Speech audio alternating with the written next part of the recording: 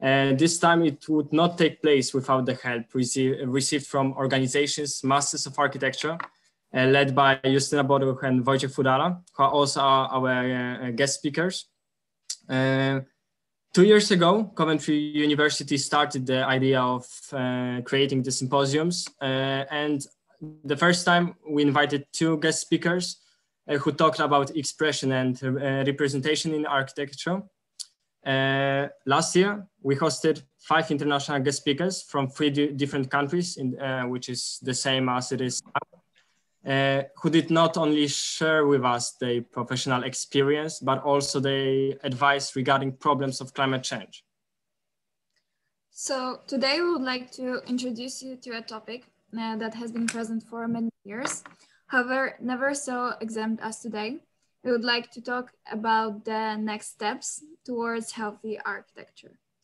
And sometimes there is needed one building or one moment in history that may conclude or initiate new movements. And taking a closer look what Le Corbusier did in his book, To the Parthenon, which is the symbol of course, classical and Greek architecture, it did not invent or create new forms or plans, but rather gathered the best solutions of its epoch and made them as efficient as possible. Then they were used as a standard way of construction up till today. Having in mind the restrictions that we have had to adapt for the last few months, we can even say that they forced us to learn new standards of living. After spending so much time in one place, our reflections and feelings from it came to the point to be even overwhelming.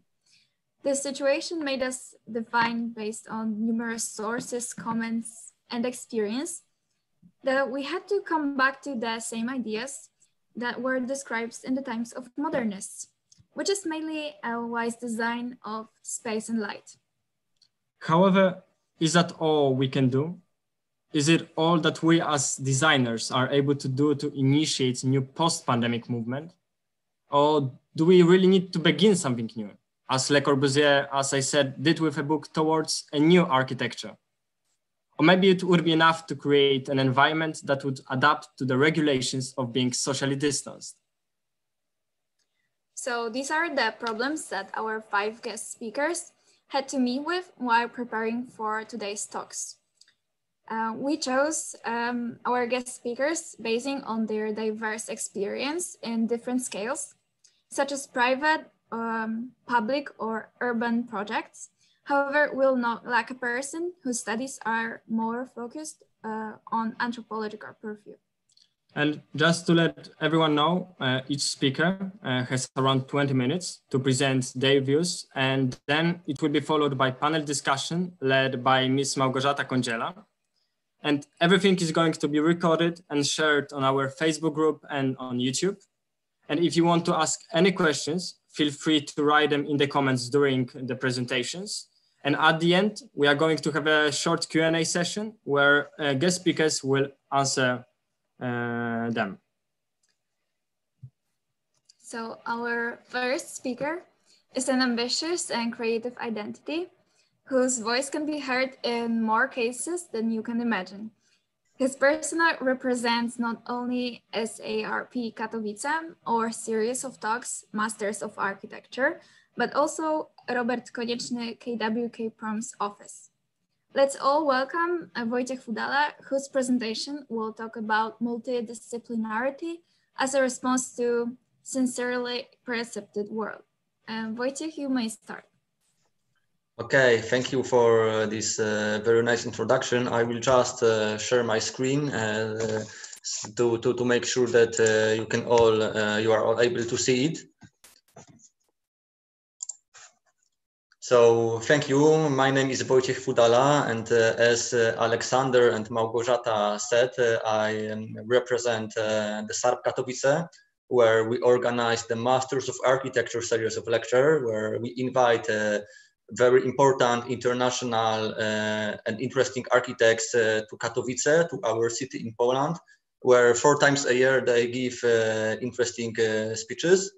I'm also an architect in KWK Prom's office. That's a Polish office based in Katowice. but also I'm an interior designer, and I must tell you that today I've received the new edition of Metropolitan magazine. So I can show it to you here. So there is a publication of my latest interior, which I did in cooperation with Kinga Gołąbek. And just a few minutes before the presentation, I decided to change it and add some slides to share it with you, because in my opinion, the interior design is very underestimated. Especially today, at the times of the pandemic, we spent about 95% of our life in interiors. So I think that it's a very important discipline of architecture. Also in the Metropolitan magazine, we talk about it more in an interview. But let's get back to the main topic of my speech, which is synesthetic design. So no one knows what the future will be, and no one knows what the future of architecture will be, but there are some possible ways, and synesthetic design is one of them, which is, in my opinion, a very possible way of how architecture will move on in the years ahead. But what is it? That's a difficult term. So let's check what does it mean. So synesthesia. Okay, sorry. Okay, so synesthesia is a neurological condition in which information meant to stimulate one of your senses only stimulate several of your senses. So briefly, synesthetic design is architecture that considers all the senses, not only one. Okay, so that's an engraving by Claude Nicolas Ledoux, and from 1804, and it shows that architecture has always been considered as an art of the eye. But according to neurologists, architecture is much more multisensory than it has been previously considered. And our brain is, as well as it's visual, it's also sensible for the other four senses. And we should ask ourselves what we have lost, what our buildings have lost, but when they were designed only for the visual. So that's also that's a quotation by Maria Lorena Lehmann. It's an architecture writer and critic, and she said that as the human body moves, sees, touches, hears, and even tastes within a space, the architecture comes to life. So in this presentation, I would like to give you examples of all the senses and how can architecture can touch all these senses and how it already touched. So I will give you some examples to illustrate that, to illustrate to how the situations looks like today. I will also give you some examples how can we mix all the five senses to create so-called synesthetic design. And I will also give you some examples how not to do it. Okay, so let's go. Let's start with the smell. And that's a sense that is, of course, considered by architects, but usually in a negative aspect. So it means eliminating unpleasant odors. So let's start with the building that you all know. It's Villa Savoie by Le Corbusier from 1931.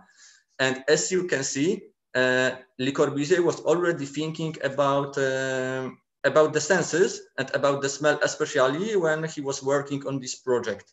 So take a look on these plans. Here we can see the ground floor plan. That's a first floor plan. And here you can see the roof terrace. And the kitchen is located here. So in fact, he actually located kitchen on the roof to negate the possibility of cooking aromas permitting the building. And here you can see more contemporary building. It's a Barclays Center by Shop Architects in New York.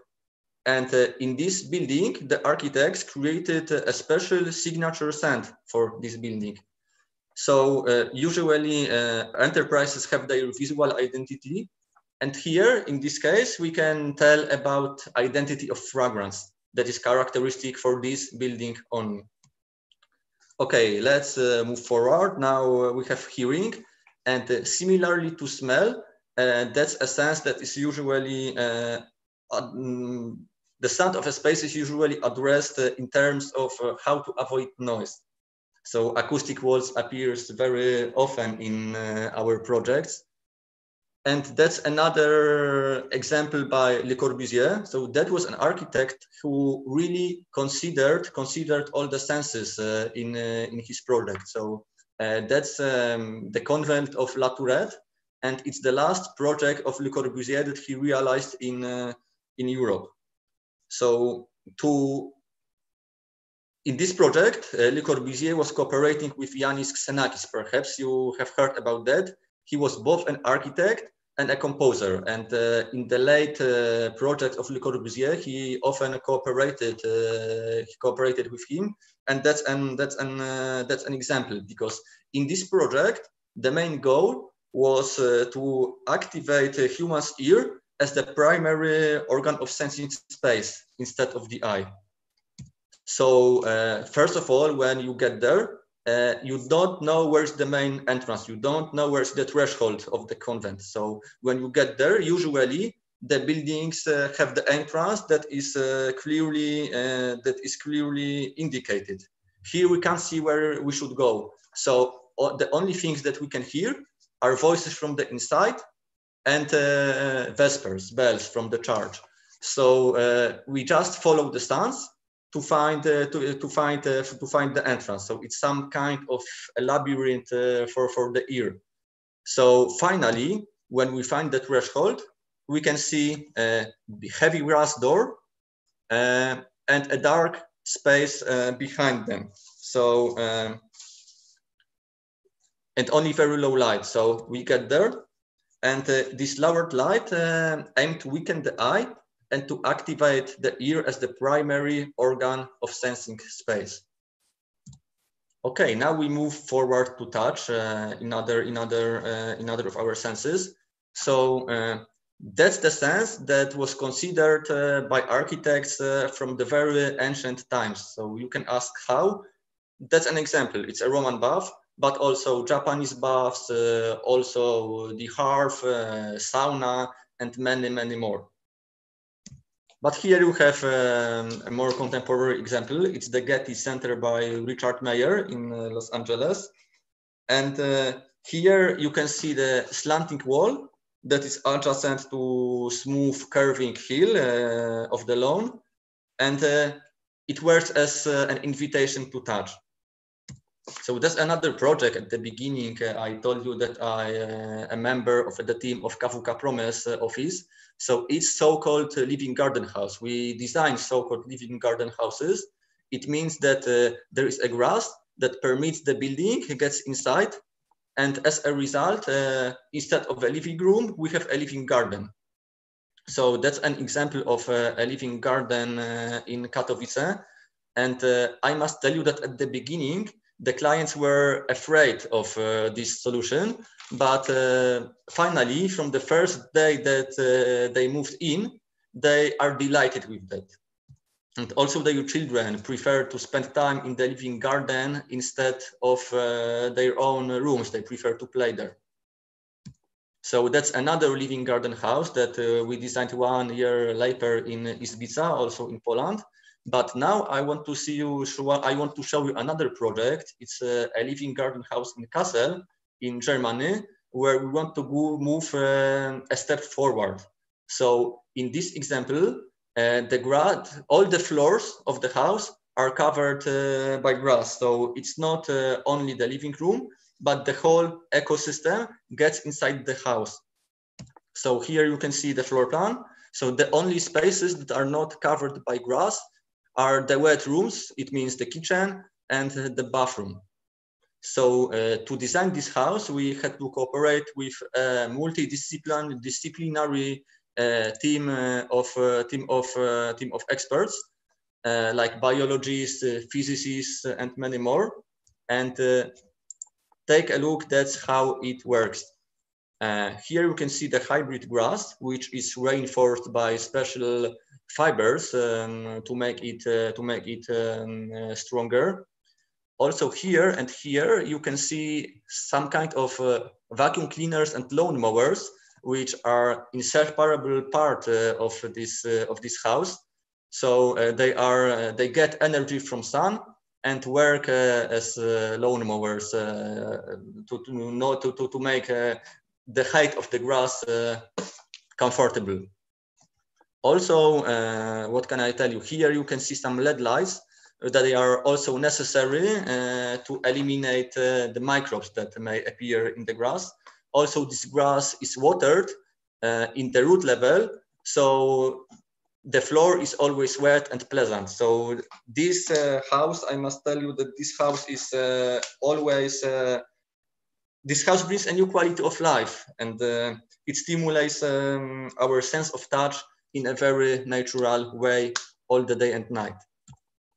Okay, so let's move forward to taste. And this is the most difficult sense to be connoted in architecture. However, I can give you some examples. So here you can see a sofa, and what taste would you associate with this picture? Is it bitter, sweet, salty, sour?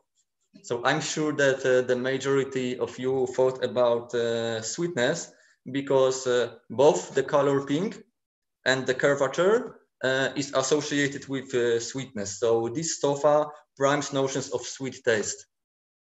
Yeah, so there are answers like bubblegum or sweet. Yeah. Yeah, that's it. So that's a contrary example. So that's the interior that I showed you at the beginning that was published in the Metropolitan magazine. That's a contrary, because as pink colors are great for spaces like cafe or places of restaurants maybe, but it's not a good color for our apartments. But on the other hand, here in this project, we decided to use blue color, which stimulates our sense of concentration, our creativity. So it's perfect, especially right now, where we spend the majority of our times from at homes. We work from our homes, and it's not only our place of living, but also of working. So the concentration is necessary. But let's get back let's get back to taste, because that's another example on how we can use architectural design to connote taste in markets. So curvature is associated with sweetness, while angular symmetrical shapes correspond to a salty or bitter taste instead. Okay, so what can we do now? Our world, the problem of the contemporary world are the conflicts and different kinds of diversities. So people are losing their ability to communicate, and the emotions are moving to the virtual world, and the real senses disappear. So I think that we, as an architects, and by our projects, we should encourage people to see, to listen, and to feel. So architecture should animate people to stimulate more than only the one sense that is usually used. So not only eye, not only the view, but all the other senses, because in fact we are all the same. So no matter what age we are, what kind of disabilities we have, our brains are multisensory. So that's another quotation by Juhani Pallasmaa, that every significant experience of architecture is multisensory. Qualities of matter, space, and scale are measured by the eye: nose, skin, tongue, skeleton, and muscle. But how to do it? So there are three ways of multisensory integration. It's sensory dominance, superadditivity, and subadditivity. So I will explain you briefly what does it mean and how it works. So let's start with the sensory domination.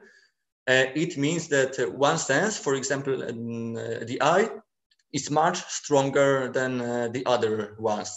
So there was an experiment that wine experts were given white wine with a red food dye inside, And they were tricked because they thought that, in fact, they are drinking red wine, but it was only a white wine with red food dye. So that's an example how the sense of sight dominated the sense of taste. And here you can see two charts. It's super additivity and sub-additivity. So super additivity is when two of our senses are congruent. So two senses that are not so strong can give strong effects when they are working together. So I will give you an example. If you are wearing glasses and you put your glasses on when you are in a noisy environment or in a noisy cocktail party, you can hear better than without that. If you are wearing glasses, you can check it after the symposium, and believe me, it will work in such a way. But on the other hand, we have also sub-additivity, and it means something else. It means that if you have two senses, but they are not congruent, so one sense is stronger than the other one, the sum of its senses can be much smaller than this one sense that we had at the beginning. So if you want an example, it could be a badly dubbed film in the cinema when you can't hear better because of the bad dubbing. So what we should do is to reach super additivity in our architecture. Because, for example, if you design a shop where alerting music is combined with relaxing sound, so believe me that the sales will decline. So super additivity is the most desirable one. And once again, we come back to Le Corbusier, because the field of synesthetic design has grown rapidly in recent years, but Le Corbusier was already experimenting with it many years ago, 50 years ago. So once again, together with Yanis Xenakis, he designed the Philips Pavilion for the Expo 58 in Brussels. And when Philips asked him to design this pavilion, he answered them, "I will not make a pavilion for you, but an electronic poem and a vessel containing the poem, light, color, image, wind, and sun, joined together in an organic synthesis." So he cooperated with composers, with artists, and many more people representing multidisciplines to create this building. And that's how it works. So the concept was that the audience members would enter the building in groups of 500 in 10 minutes intervals. So when they get in, for 2 minutes, they feel in through this curved corridor, this curved passageway. And at that time, they hear Xenakis' transitional piece of music. Then they enter a room that would go into darkness, and the audience is enveloped in a space of light and sound for 8 minutes. At the same time, an accompanying video displays images along the walls of the pavilions. And at the end of the 8 minutes piece, the spectators would exit while the next group enters. So what Le Corbusier did here was a preview of synesthetic design. He based his decisions on surprising connections between the senses that we all share. So, for example, between high-pitched sounds and small, light, fast-moving objects. And here you can see a contemporary example from London. So perhaps some of you perhaps had already been there. So that's Ecology Gallery from the National Museum in London.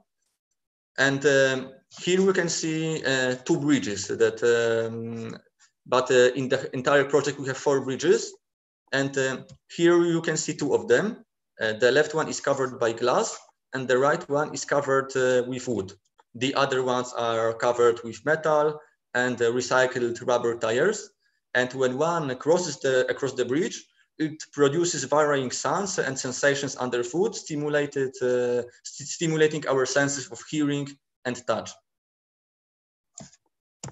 And only this double cherry wood handrail runs throughout the entire exhibition, providing a tactile constant in the series of changing visual environments. And in the end, I would like to present you my own vision of synesthetic design and on how can we use it to improve the quality of life of our cities. So that's an example from Warsaw, that's the capital of Poland. And the city of Warsaw is divided into two parts by the river of Vistula. But the river could also work as a connecting factor of the city, not a dividing one. And here, that's the most important bridge of Warsaw, the Poniatowski Bridge, which currently is a very unpleasant space because it's full of cars, it's noisy, but in fact, it could be a pleasant green space that integrates people from different social and cultural groups. So that's how we do it. We divided the bridge into five parts, and each part is dedicated for one sense. So I did this project together with my friend Paulina Boruch, and we invite you to the walk across the bridge. So we start under the bridge with smell and with taste. And currently under the bridge, there are full of cars and rubbish bins, but this space could look like in such a way that there could be markets with herbs, with vegetables that relates to our sense of taste, but there could also be some urban farming that relates to our sense of smell. So then we move forward. We have the space of touch, and here we designed some touching installations, for example, some tactile installations. So you can see here an example that you can see a blind person that can see using his sense of touch. Also, next we have the zone of hearing. So here we suggested some music toys or a stage, because currently this bridge is full of cars, it's noisy, it's extremely unpleasant space. So there is a very nice, a beautiful river, but you can't enjoy that because you can hear only very noisy cars. So on the other hand, we could have some musical toys there, stimulating our sense of hearing. And the last zone is dedicated for the eye. So we suggested there's some lighting installations that are just in front of the river. So that's an example that thanks to mixing all the senses, we can create a happy space, integrating all the inhabitants, no matter what age they are, no matter where they come from, and no matter what type of disability they have. So to sum up, I think that today it seems unrealistic that the dominance of the visual will be challenged anytime soon. But what we should do as architects is to adopt a more multisensory perspective. So by designing experiences that engage more of the senses in a congruent manner, it will create more engaging and memorable architecture and increase the quality of life. So that was just a brief introduction of designing for all the senses. But if you would like to learn more about us, I encourage you to contact us via our social media. It's a Master of Architecture, where we promote the best architecture in the world, also by my private profile. So once again, thank you very much for watching. Thank you so much, Wojtek. We need to say we've been just writing and discussing a little bit about your presentation when you were presenting, and what we think that it neatly presents a complexity of our perception of architecture, and maybe that it includes also the senses that we don't think about. Yeah, and yeah, exactly, that's it. Yeah, so we think that it's really interesting that you showed also the theory to us behind all of this, because this is how we can maybe understand it better, or maybe we can include it also with some theory behind it. And we think also that it may become a really good foundation for further exploration of the cities of our surroundings, such as Milton Keynes.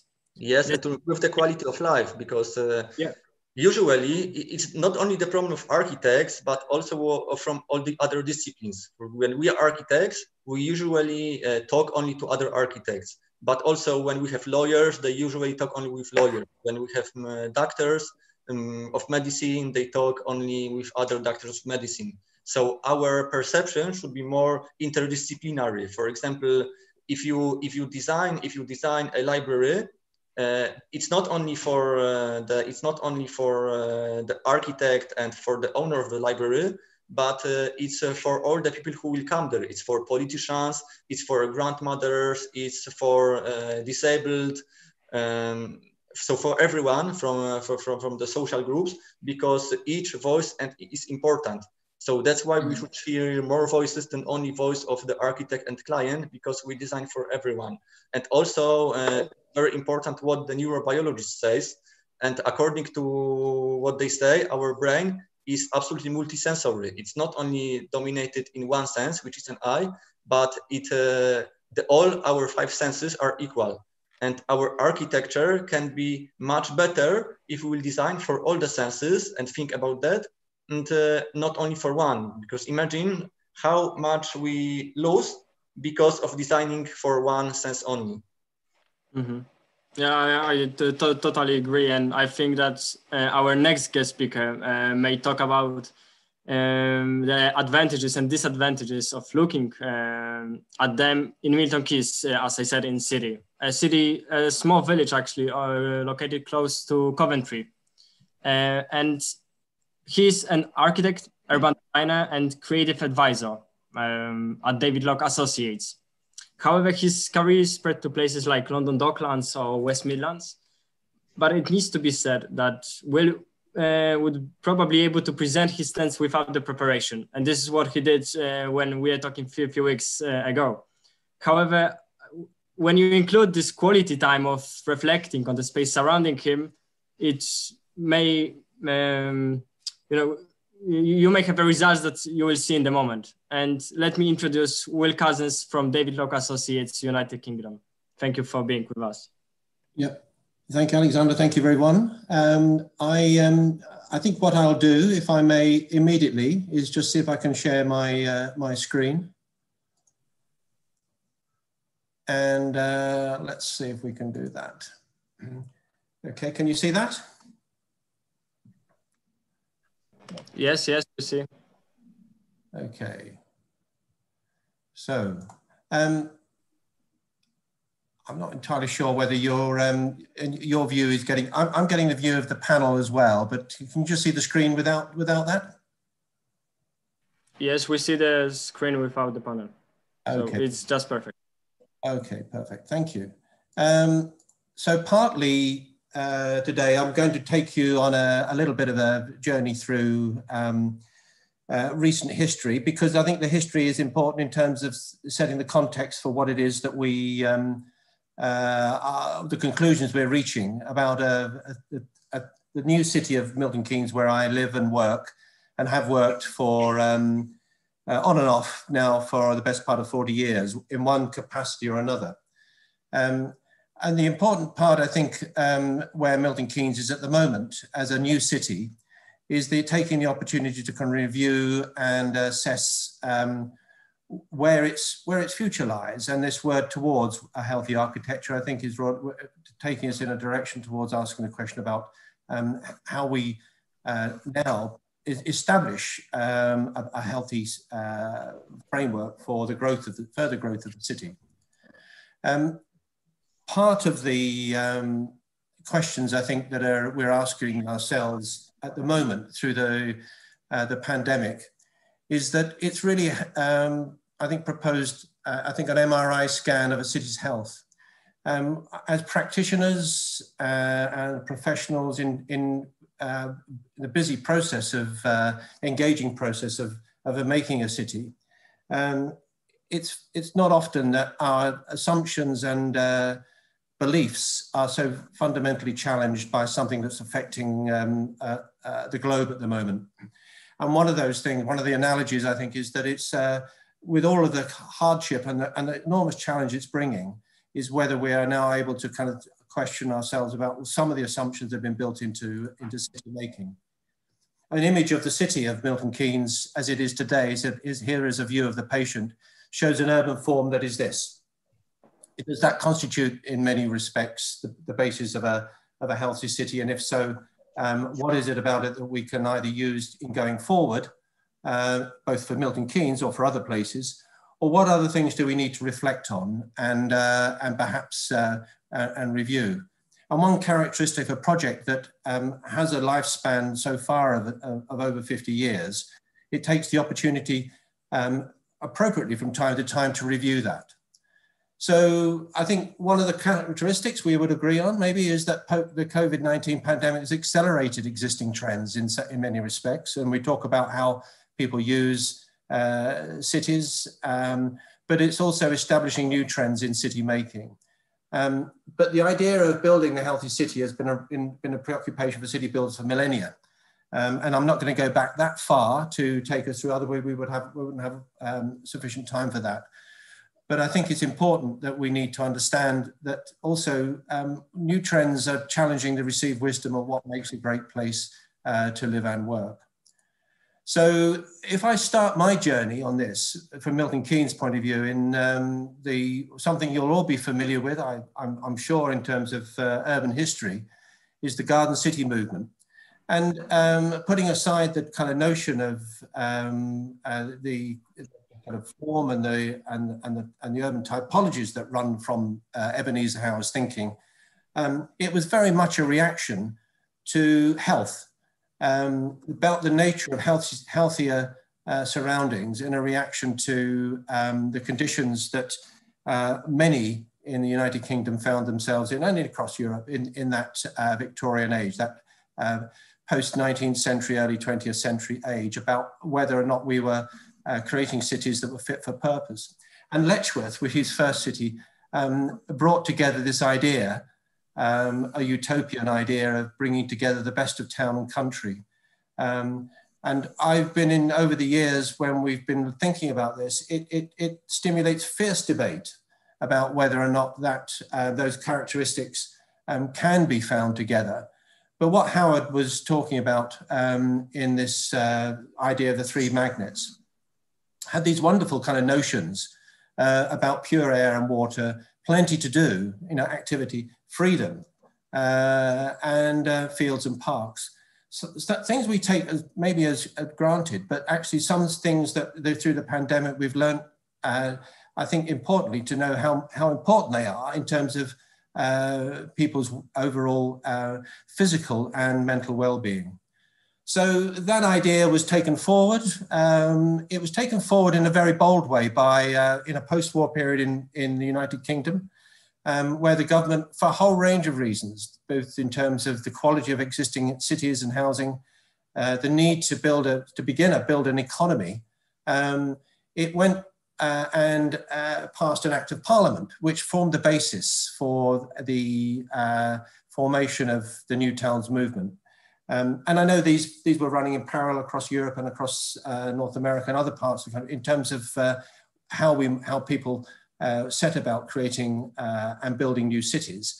But in this interesting quote I like from Lewis Silkin, who was the Minister of Town and had this notion, maybe slightly old-fashioned in its sense now, but at least what it was looking at was talking about health and about the way in which self-respecting, dignified person could live with a sense of beauty, culture, and civic pride.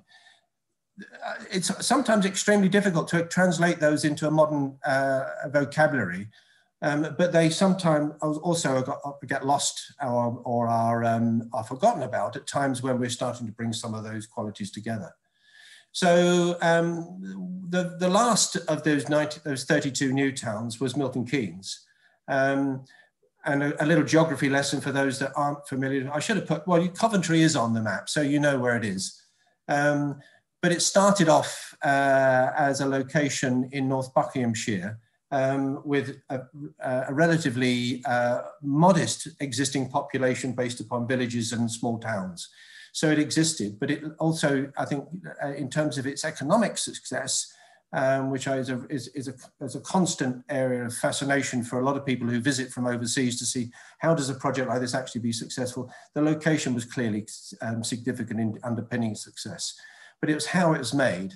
So the master plan for the city, published in 1970, soon after its designation, had these goals.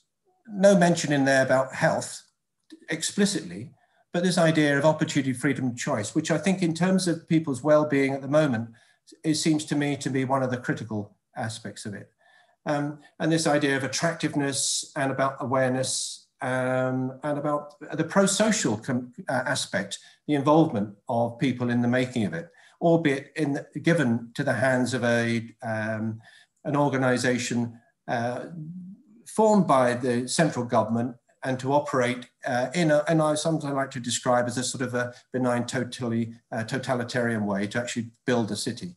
The images on the other side there really indicate the choices that were being debated there about whether the city form, which obviously will have and did have a major effect on its ultimate success, was a sort of simplicity about the choices of a radial or a grid city.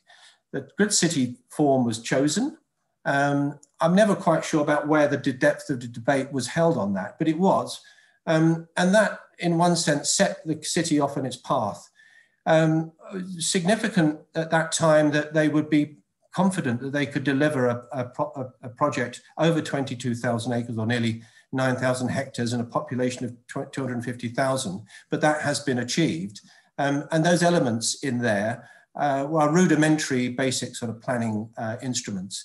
And of course, in terms of setting the scene for the success, a response to its existing topography, heritage, transportation corridor, which formed the basis of something I'll come back to, which was this idea in this garden, this new garden city or new town, that public open space would play a predominant part in the quality of the lives of the residents that would move there. And the urban forms and the landscape forms, which meticulously followed that grid, the ones that were laid out and developed. And an image I always like to put up by the architect illustrator Helmut Jacobi was to show that this was a picture in 1970 of what that city might be. Influenced undeniably by Mies and the modernist movement, because this is not a folksy view of Britain. It gets attributed to having more associations with Los Angeles, but I've never quite made that connection across. One can see some parallels. But with the benefit of Google Earth these days, this is the kind of form that has been developed. But importantly as well, you know, that the city like that grows both in terms of its land use and its form. But in this little sequence here, you can show that rapid urbanization took place in the 70s and 80s. That was partly to do with the way in which it was controlled and invested in by central government. But also it was, in one sense, an endorsement of its then social, economic and political success.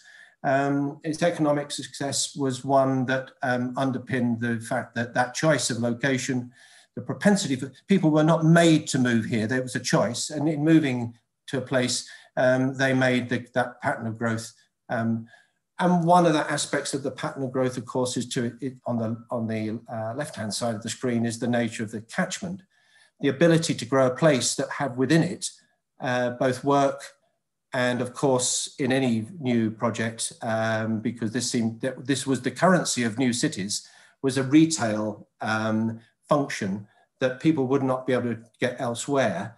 That purple, the 19-minute drive time, meant that it was not uncommon for people to choose to come to Milton Keynes from Coventry by virtue of the fact of what it offered. But the other image there, I think most telling now when we're 50 years on, was that when one then analyzes the city and its health, both as a sort of physical form and indeed the residents in it, you then see a growing concern about the indices of multiple deprivation across the city, perhaps understandably and predictably associated with those areas that were built in those early 1970s period, which were largely public sector housing, and had largely then been, had not received any conscious inward investment in them in that intervening period. And that is an agenda that is now to the fore of the city, about the health of the city in terms of both its fabric, but also the population and the citizens that live there. So the city hardware is important, but it actually needs software as well. And one of the interesting characteristics of the Milton Keynes that we have is that it developed uniquely the notion of a community foundation. Well, the community foundation, of course, is one which is explicitly about dealing with the residents' aims and understanding. And what that community foundation does, or has been doing over the last 20 years or so, is carrying out analysis of the city in terms of its vital signs. And those vital signs are ones where it's whatever the physical fabric is showing, we are to be able to survey and understand the health and well-being of the citizens. But another aspect of growing a city was the creation of a trust. So the value that was being placed in this green space would have been nothing if it had not had the long-term legacy of being given a 999-year lease to a trust whose sole purpose was to manage, maintain, and promote that green space for the benefit of the citizens of the new city. And their objective, and they are well funded because they were funded with a dowry when set up, and those investments continue, is to continue to make sure that the stewardship of the space and its activation is aligned to the requirements and the growth of a new city. So bringing us up to date, the question about whether the Milton Keynes in many respects had been moving towards a health came up in some degree with a piece of new work that I was involved in, my company was involved in, on behalf of the council, which was to look at the strategic growth study. So what out of these ambitions, and most of them are driven and very much driven by political ambition, of course. Cities now, there's no longer a development corporation planning and building it. It runs itself as a unitary authority, which those of you know the UK planning and political system will mean that it deals with all matter of transport, health, and development and growth. And our strategy for the city was one which I think was one that certainly needed to take cognizance of where we'd been, but where we might be going. I'm just putting these two up, and of course you'll recognize them as well as students of Jan Gale. That Jan was very influential, I think, in many respects in predicting and understanding that, you know, city growth and change is very much predicated both on quality, but also changing economic and social patterns. And this is no, Milton Keynes is no exception in this. So the quality of what is there, the fact that the planners of the 1970s thought that the centre of Milton Keynes was a retail and a business function, those questions are now been brought into stark relief and whether they are valid today. But equally, the place quality criteria that we're playing to them, what are the qualities that we've been left with of those recent years? And what are the diagnostic metrics that we can begin to bring in? In parallel with that, maybe partly into the UK's realization that some places are suffering more than others. We've been involved in some of the projects that I've been involved outside Milton Keynes as some of the demonstrator sites about healthy cities. This is a subject presentation on its own, where here you're seeing the National Health Service realizing that health is different from illness, and working its way through the right sort of design criteria, some which will be very familiar to you, but they're very valid to understanding this. So bringing us back to Milton Keynes, where we've been going, this diagram, and it's no more than a diagram at the moment, begins to understand the strategy. And you will see with a city of its form, it's finding two things. One, the intensification of its existing urban form, and regeneration around its sort of spine, where those early sites both need the direct intervention in their fabric and in those communities, but also areas of growth. And some of those at this scale are to do with mobility shifts. Again, those mobility shifts are about, let's go back to that, taking people to and from and asking the question, what is the changing role of the city centre? This plan is a typical land use plan showing the idea that, you know, a city centre has retail and business at its heart. But what we're seeing in recent months is a suggestion that that may not necessarily be the pattern that sustains Milton Keynes' growth. And central Milton Keynes, whilst it's seen as a city centre, actually has always been conceived as a local centre, a district centre, a city centre, and this sub-regional centre that will draw people in from Coventry. Whether or not those latter scales will function, I think remains to be seen, but we are now looking at different ways. But the city centre has always been, and another Jacobi image, and I love this for its virtue, it has my two heroes, Jimi Hendrix and a facsimile of Frank Zappa on it. Those ideas that the city is actually a place of choice and it's optional, and it is a place where people can choose to meet under whatever social, that has been taken forward with other work I've been doing with Milton Keynes Gallery in growing that as, and thinking about City Club as not a single building, but the whole of the city centre.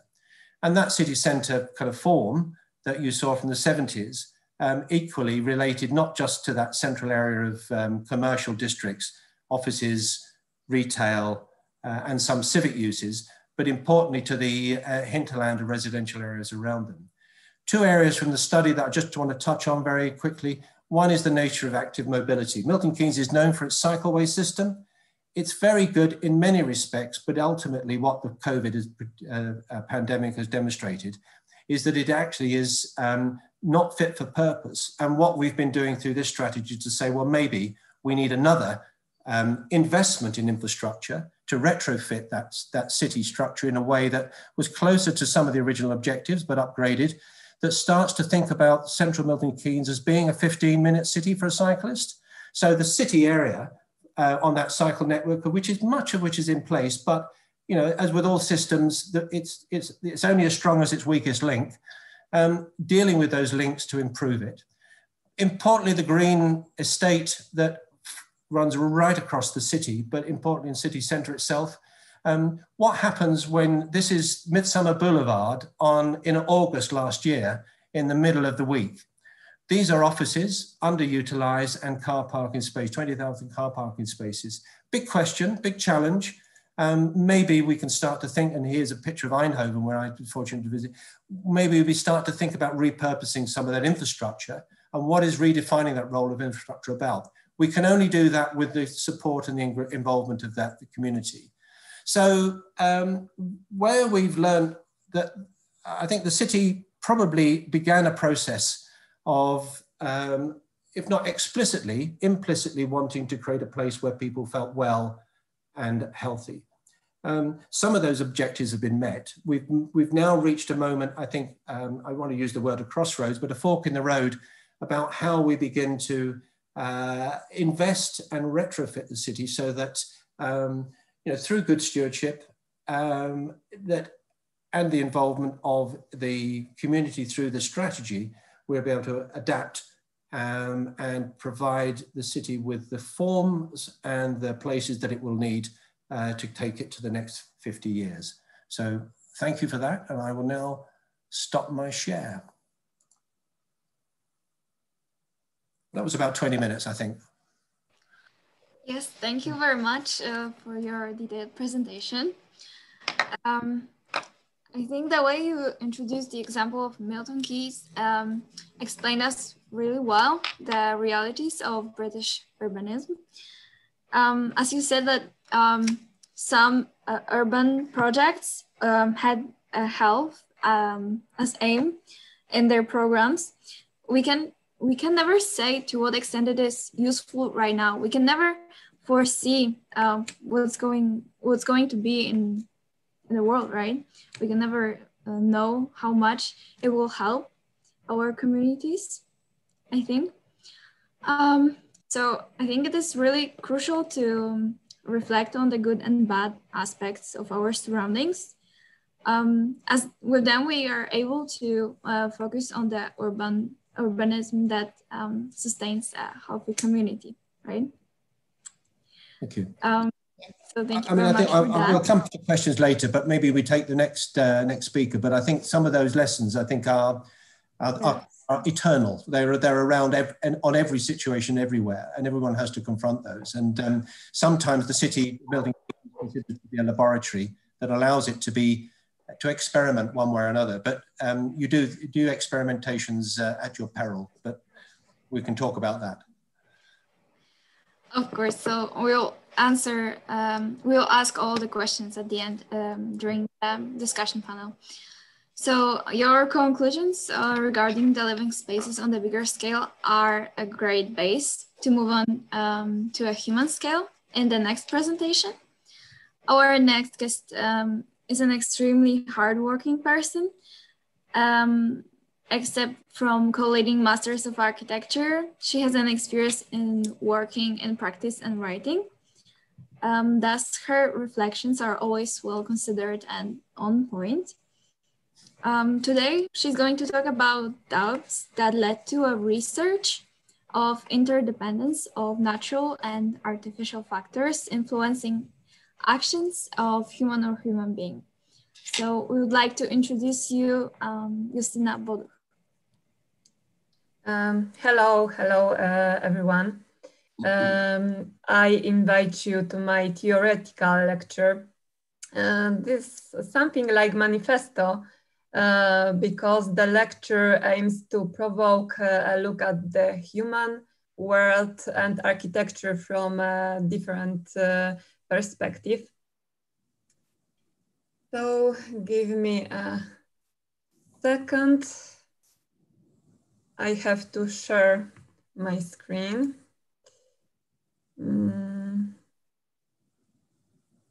Wait.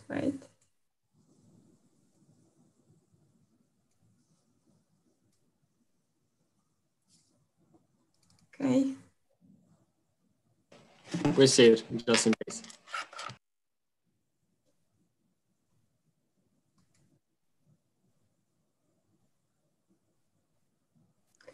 So we can start.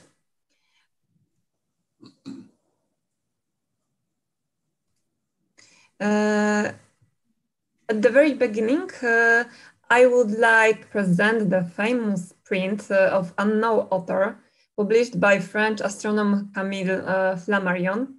He showed why God to the border of the world and was delighting himself on the view of the universe while looking beyond the Earth sphere.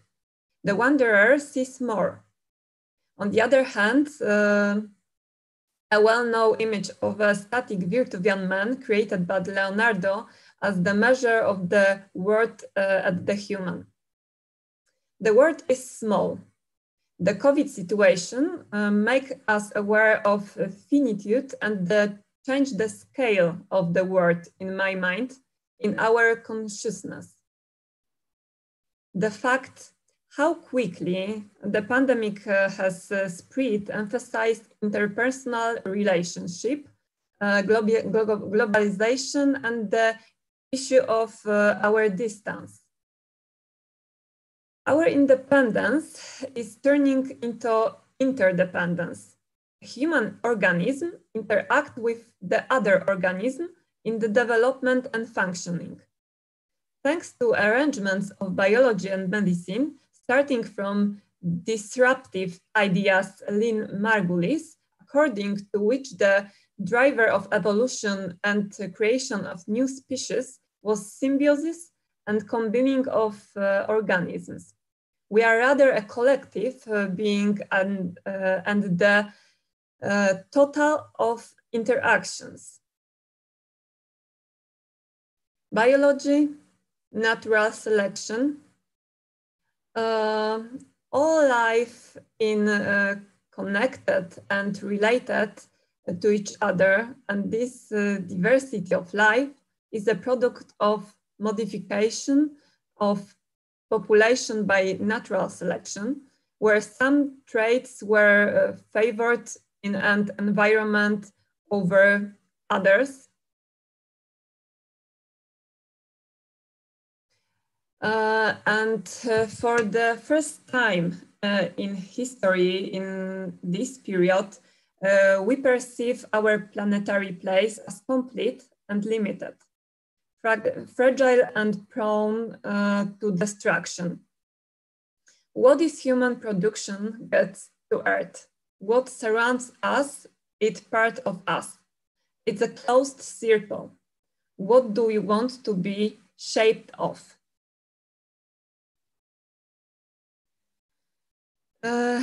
Architecture exists in a complex network of resources and energy flows, a material ecology. In a circular economy, how could we design a completely recyclable building? How do we recycle a building or materials in a way that we could really benefit from? Throughout their life cycle, from conception to disassembly, buildings affect natural and cultural ecologies at regional and the global scales. This is a picture where architects use material ecologies philosophy and natural materials inside. Looking back on traditional constructions, old timber houses were often moved, so it should be possible with more natural materials such as brick, wood, and glass. Life cycle assessment methods can measure this material and energy flow inherent to the building. Long-lived buildings reduce to shared of binded resources and environmental impact borne by each generation that inhabits them, making durability an imperative of sustainability. And in my mind, this is the future. In a recent project, Neri Oxman used chitin, a biological material found in the exoskeleton of crabs, butterflies, and the like, to answer the question, what would design be like if objects were made of a single part? Would be returned a better state of creation? And thinking about materials as a dynamic system alive with their properties and at the same time responding to our needs. Is the future to Neri Oxman and her lab imagine? So if architects can evolve our way of selecting materials to a place of naturally aware design, perhaps we can arrive at more insightful solutions for our building. One of my first architectural impression of COVID was a client who asked me for a house and greenhouse design. The greenhouse is to serve a food production in times of the COVID crisis. And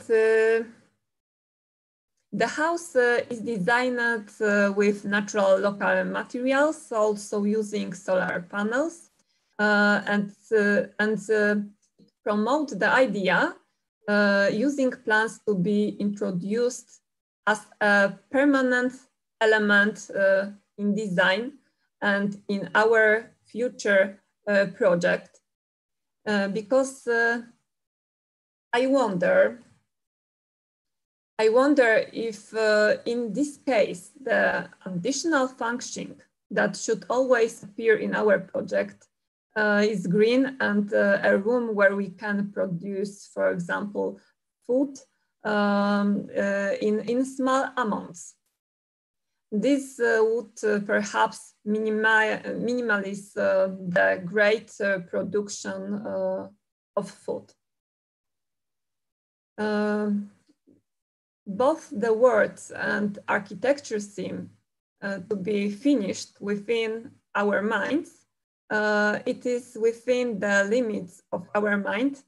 It is important to look at the building of well-known architecture companies where the form, thanks to computerization, is no longer an obstacle. So it's hard to talk about evolution and predict the future.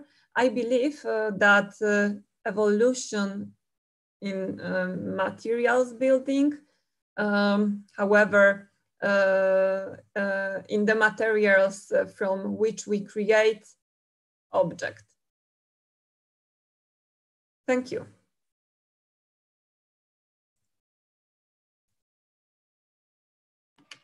Thank you so much, Justyna. So from what I noticed is, again, the idea of this interdisciplinarity between different purviews, between different professions that you Justyna said, and also Wojciech said, and also somewhere in the presentation of Will, it was visible, and that's really interesting. And additionally, what seems to be a really interesting factor affecting ourselves in terms of physical and mental states might be interactions between people, in my opinion, and the opinion also of our next guest speaker. And this man is really determined and broad-minded, and I think he may give us solutions to the problems that you were mentioning, that Le Corbusier was mentioning, and also that he will mention, and which is the interactions between people. And Juan Carlos Romero was raised in Colombia, studied in Delft, and became a professional in Turin. In the last destination, Juan works for Carlo Ratti Associati, if I'm pronouncing this correctly, which offices are located in Italy and in New York. They had the pleasure to collaborate with the studios such as Bjarke Ingels Group, redefining standards and ways of living in the newest skyscrapers in, for example, Singapore. And their idea and their solutions to the problem of interactions between people are very often solved by intersection between digital and physical spaces. And I think Juan may present to us a small anticipation of what the future may look like, and thanks to the research that they have done in terms of COVID and in terms of numerous buildings that Carlo Ratti Associati designed. Juan, thank you for being here. It's a great honor, and floor is yours. Well, thank you very much for the introduction. As Alexander was saying, I have been going a little bit around the world, and I'm now in Italy working with Carlo Ratti Associati. As it was almost there. And just to give you a big idea of what I do here, or a rough idea of what I do here, I work for what it's called the future team, or the strategy and innovation team. And we're looking for all the new projects that the studio does, and all the, let's say, the research that lead us to new opportunities. And I think this is very connected to what I'm going to talk about to you now. Let me try and share my screen while I tell you this and see if it works. You tell me when you are able to see it, please. Yes, we see it. Great. So what I'm gonna do now is try to tell you a little bit about, let's say, teasers of what the future might look like. It's something that is related to the research that we have been doing here at the studio, or that we have been doing also with Carlo at the MIT, and tell you a little bit about also some of my thoughts, if the time is still permitting, about some thoughts that I had about policy making that could be the way into action of some of these things at a broader scale, let's say, or at a city scale. So when we first talked with Alexander, he told me about this towards healthy architecture subject and about all the things that we had put in doubt after the pandemic. And I think, well, in general, a good way to start is to see what happened last year and to see what were the new things. So I think the most shocking thing that we saw in the past few months was for sure seeing places that we always thought of, like the heart of people getting together, such as Times Square, as you see here, but let's say a local example, the Navigli in Milan, or what you would see, let's say, in the heart of London, in the heart of Paris, in Madrid, everywhere around the world. That is a lot of people coming together. Suddenly, all these spaces were without a soul, and you would see images like these that you hadn't seen in years, or maybe in decades, or so on and so forth. The same thing we could say about the way that we start living our lives. So start connecting through Zoom, start connecting through all these digital platforms, being at home, reevaluating all the spaces where we let's say, carry out our day-to-day life. But I think we need to go back to what a pandemic can be and what the cities mean in the middle of this whole discussion. We have had times like this before, and we have seen that the city has always been the center of let's say, human interactions. In the past, or like in the moments where we have had a pandemic and where we thought that this would change the way that we use urban spaces, we have seen time after time that the urban agglomerations have prevailed, and that the will of people to meet and to come together again, it's stronger than let's say the events that might make them apart. If we think about Venice after the plague, it was the moment in which it became stronger, and perhaps not only because it was a strong naval let's say, power, but also because it was a place where a lot of artists, a lot of writers, a lot of intellectuals were coming together. It was also a place that boomed after the plague. So if we think about that, we can also see that the cities nowadays, they're not going to change. I don't think that the let's say, exodus from the city to the countryside will be a trend. I think that after this, and thinking about how we can make it better, the city will come out stronger, and the way that we meet with people will be more important than ever. To think about cities, I would like you to remember these 4 numbers. I think they're the 4 key numbers that you need to know when you think about the situation with cities. 2, 50, 75, and 80. So cities cover 2% of the city of the Earth's surface. They host more than 50% of the population. This is a measure from 2008, and that it's going to arrive up to 70% in the next 20 years, probably, with United Nations calculations. It consumes 70% of the world energy, and it produces 80% of the CO2 emissions. So if we think about this, we can see that a small part of the Earth's surface is very important to the way that we live our lives. So I just want you to remember these 4 numbers as we discuss about things that can happen in the city. An important thing that I want to talk to you about as well is the way that we use the city and the way that we live in the city and how it has changed. So if we think about some of the, let's say, important people that we talked about before, so Le Corbusier, for example, in the moment in which we were thinking about his Villa Adios or some of these experiments about the city, there was the thinking about zoning, about having live, work, play, all the different things were separated and with a specific place. We think about what Jane Jacobs did in the 60s and about mixing of these uses. And what we can see today is that technology has allowed us to have a mix of this all together. And networking has allowed us to start thinking about how, let's say, the different spaces can be used for multiple uses.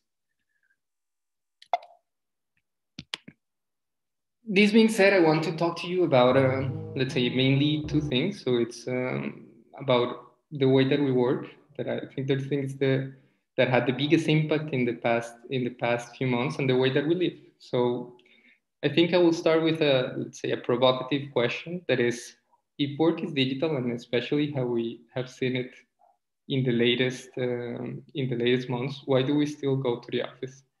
This is a question that we asked ourselves already 5 years ago, and we did some research about this at the MIT. And nowadays, we're also thinking about some of the research that sociologists have done in the past 30 years, let's say. Most importantly, Granovetter has been a big exponent of this. And is, what is the office offering that is not possible to find when we do this kind of events, for example, on Zoom?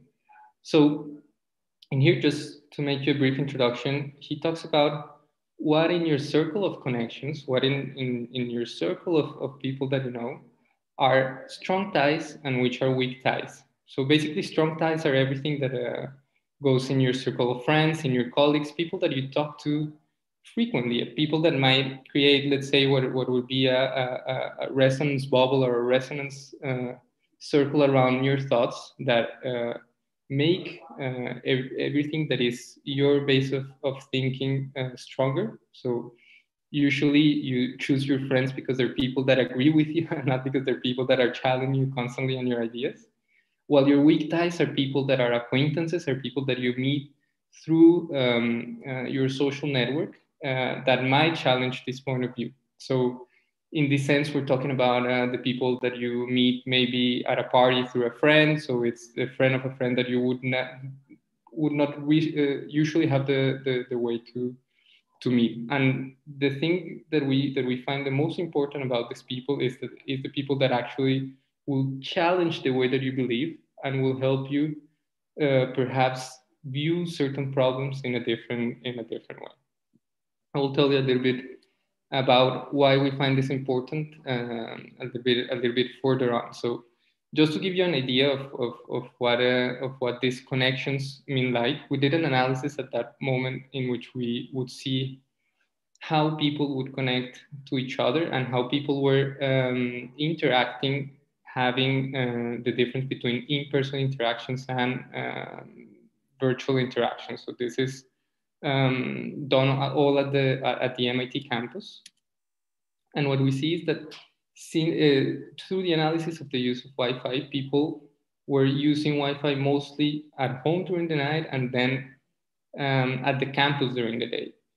What is the result of having an extended Wi-Fi network, an extended way of connecting to people, that people can start following lessons, for example, not necessarily from the classroom, but also from the park, from let's say other spaces in the campus, and in this way activating what could be spaces of encounter with other people. I will show you a couple of examples about this later on. And what we see in the office is a shift from what could be like this, an exaggerated example. This is Jack Tati's movie in which everyone is let's say trapped in their own cubicle. And what we see today, that is spaces more in the vein of co-working spaces where people can meet, where people from different offices can meet and share their ideas. And we think that this is the important part. And with this, I would like to share a little bit of an anecdote of why we think this let's say soft links or weak links are important. If you think about a lot of research or a lot of anecdotes about people that have won important awards with the research, and in particular, you that are in Coventry or people that are following us from the UK, this is a very typical thing from the UK in which people say that they were having problems with the research. They didn't know how to solve the problems that they were facing. And they met someone at a cafeteria and they realized that they were approaching the problem in the wrong way. Someone maybe shared an experience or talked to them and told them like, you know what, maybe I see that problem in a different way. And they managed to solve a problem that they were having that they couldn't advance with. So what we call this is the cafeteria effect, the way of having an opportunity to have a new point of view and solving an issue. In the long term, this is also a way for companies to improve the way that they do innovation. So if you're having people that only talk to the same group of people all the time and that have a hard time connecting with circles outside their usual, let's say, the usual suspects, this would also cause a reduction in innovation. So we want people to be able to connect, to talk, to do these all kind of things, to share their experience in order to have new ideas to move forward faster. And this is where the office comes to play. So the office is not the place where you go to work, because we have seen, especially now with the pandemic, that you can work from home very easily. But what you cannot do from home is connect to people, connect to random people, have this moment in which you're drinking a coffee and you're sharing an idea and someone is telling you, I also have a great idea about it, and develop something that will, let's say, make an impact or a bigger impact, or that what you can do from home. This is a little bit of what we did in a project that we developed in well, this was 2019, and of 2019 before the whole COVID crisis, but it had that idea already inside it. So this is an office for a pharmaceutical company in Milan that is all based around what we call activity-based spaces. What is this? Is that basically we studied very hard what they did, the way that they interact, and the way that we could power these interactions in order to make them stronger, and created a series of spaces that are, let's say, tailor-made in order to improve the interaction that they're having in the day-to-day.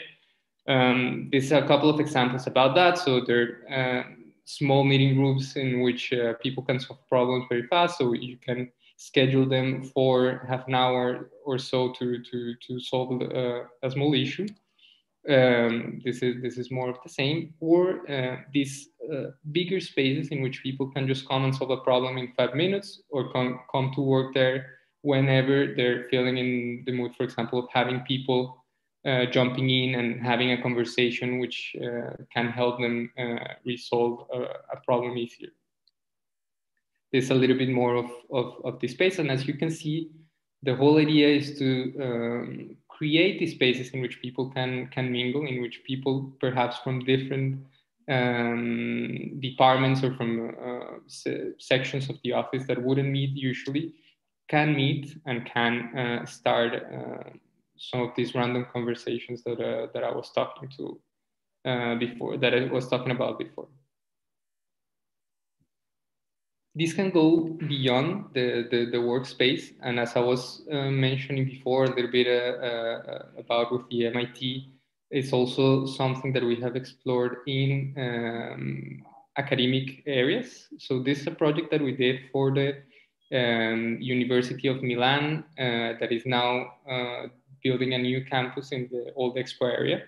So just to give you a brief introduction about this, the old Expo area in Milan, the Expo 2015, it's an area that was due to be renovated, or that is part of a larger urban regeneration project for which the Innovation District of Milan is relocating to this area. We did also the master plan for that area.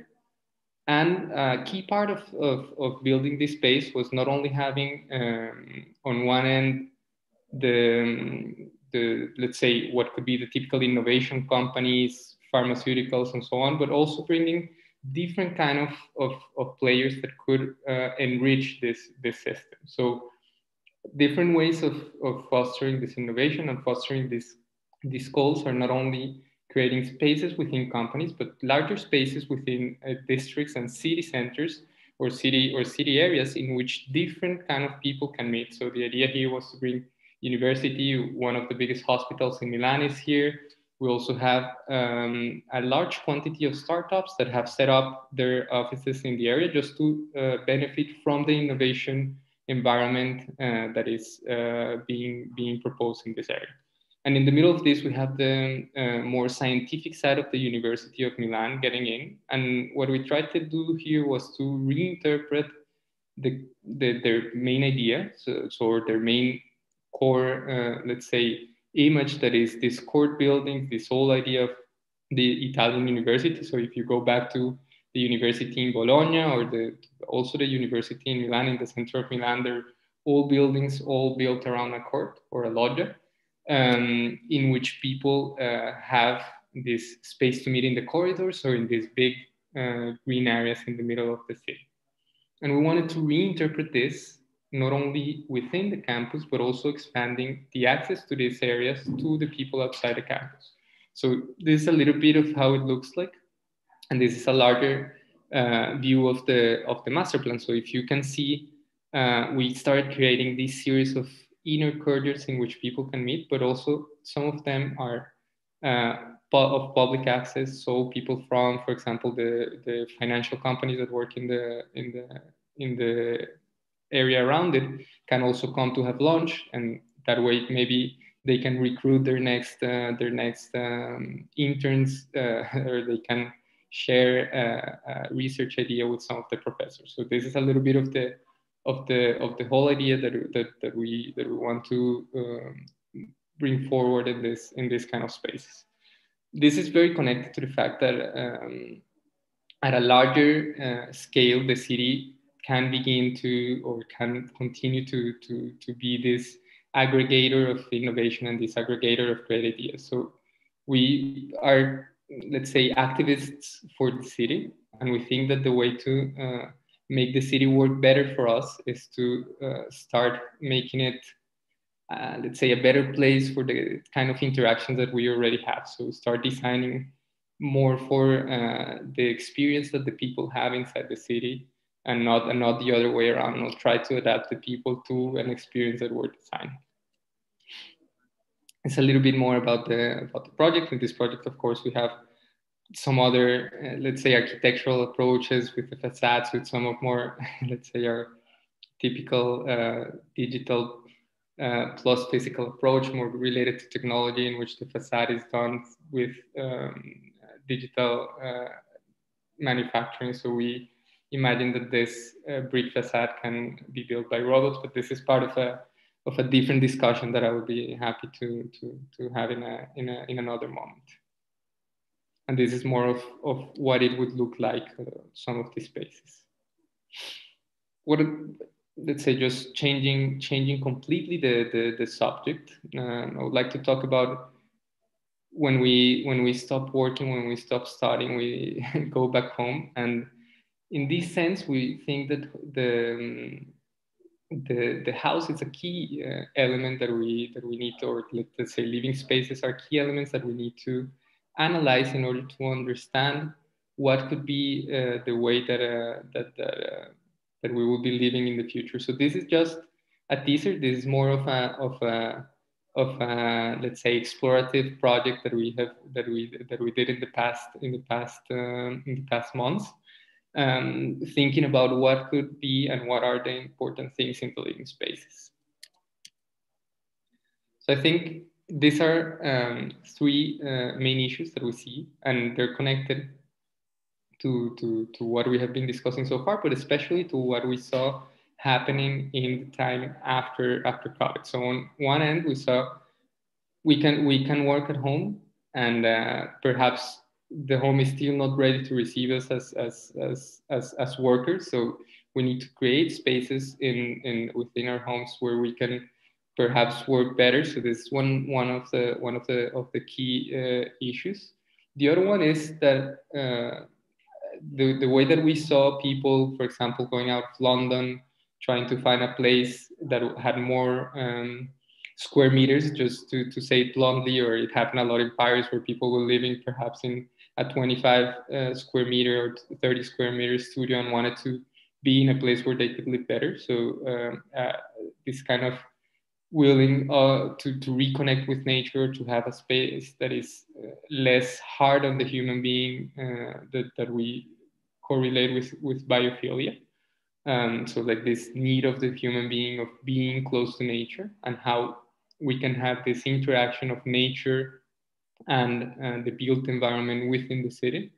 And of course, everything that has to do with health. So the virus was a big problem. So what can we do to guarantee that we can go back to living the way that we were used to in a safer environment? So these are the three main subjects that we were thinking about. When we think about personal activities, of course, working is one of the main issues. So these are a little bit of different things that can start happening at home. So how do we make spaces that can adapt to this in different manners? So there's a little bit of what could a space in which you have different areas, for example, a corner where you can study, a place where you can see and you have the good lighting to do all this that we're doing today, so on and so forth. How can we also bring nature back? So this is a key issue, because I think it's going to be, we have been talking about sustainability a lot lately, but I think this is going to become a more practical issue of just saying we're going to have some plants inside, but how can this become part of our lives? So what if the plants are cleaning the air that we breathe? We have huge problems with air pollution all around the world. So this is going to be something that is clearly gonna be part of architecture in the future in a more let's say practical way, that is not only let's say made for decoration or greenwashing. Also taking into account that urban farming is every time more and more present in the general political discussion, and everything that we can do to make this a safe environment. So we think about, for example, UVC lights that can help, let's say, make the air safer. How we can clean the clothes when we come back from the outside. How we can have materials that are safer than others, so on and so forth, and how we can integrate, for example, sensors into this whole mix. So because we all know that every space that we have, not only in our houses, but in our office, but also in our cities, are starting to become blanketed with sensors and with technology that are constantly monitoring and having a response to the things that we do. So we design what could be a journey of a place like this, or what a house that is adapting to all these things could look like. This is a very, very rough approach, but I wanted to share it with you just to get your ideas, just to teach you a little bit about, with the questions later on, about what this could look like. So we think that construction in general will start to look a little bit more, let's say, it will look different of what it would look like. So it would be more based on modular, and you will have a greater chance to, say, interact before the construction is happening, or almost interact in real time with how the construction is happening. Customize it the way that you want. I think one of the biggest possibilities that prefabricated construction and all the new digital manufacturing technologies gives us is the possibility to also personalize and customize everything that we're building. So this is something that we're already seeing happening with a lot of small gadgets, or just thinking of small things that are already 3D printed.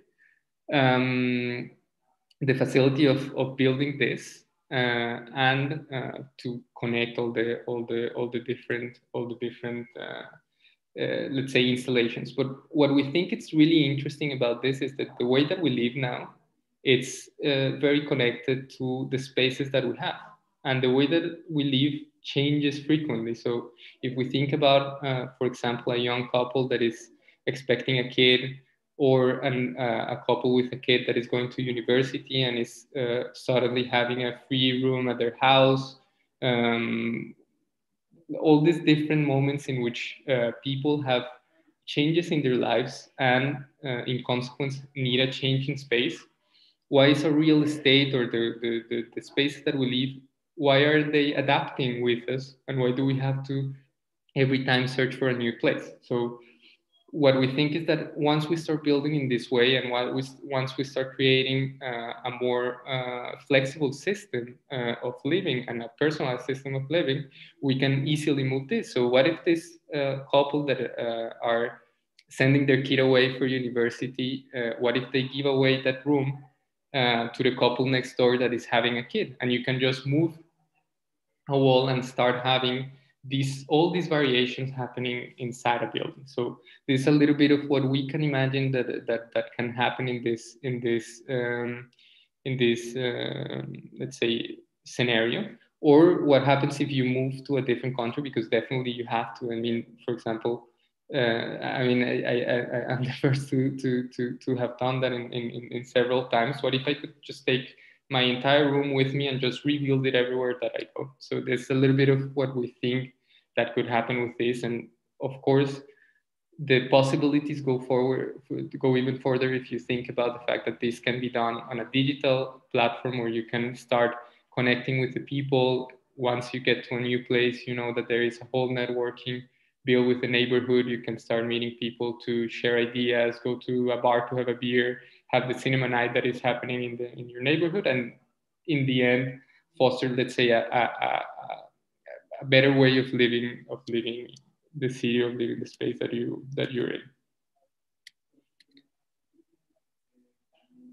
This is an example that we did on a completely different subject, that is biophilia, but this is something that I just wanted to show you, just to gather your feedback. So we recently did this project for as part of the master plan we did for Muti. Muti, I don't know if many of you know it, but it's a big factory that does tomatoes and tomato sauce and everything that has to do with food production here in Italy.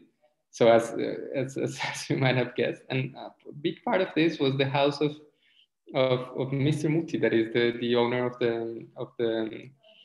the company, and he has this house in the middle of the same terrain where his factory is.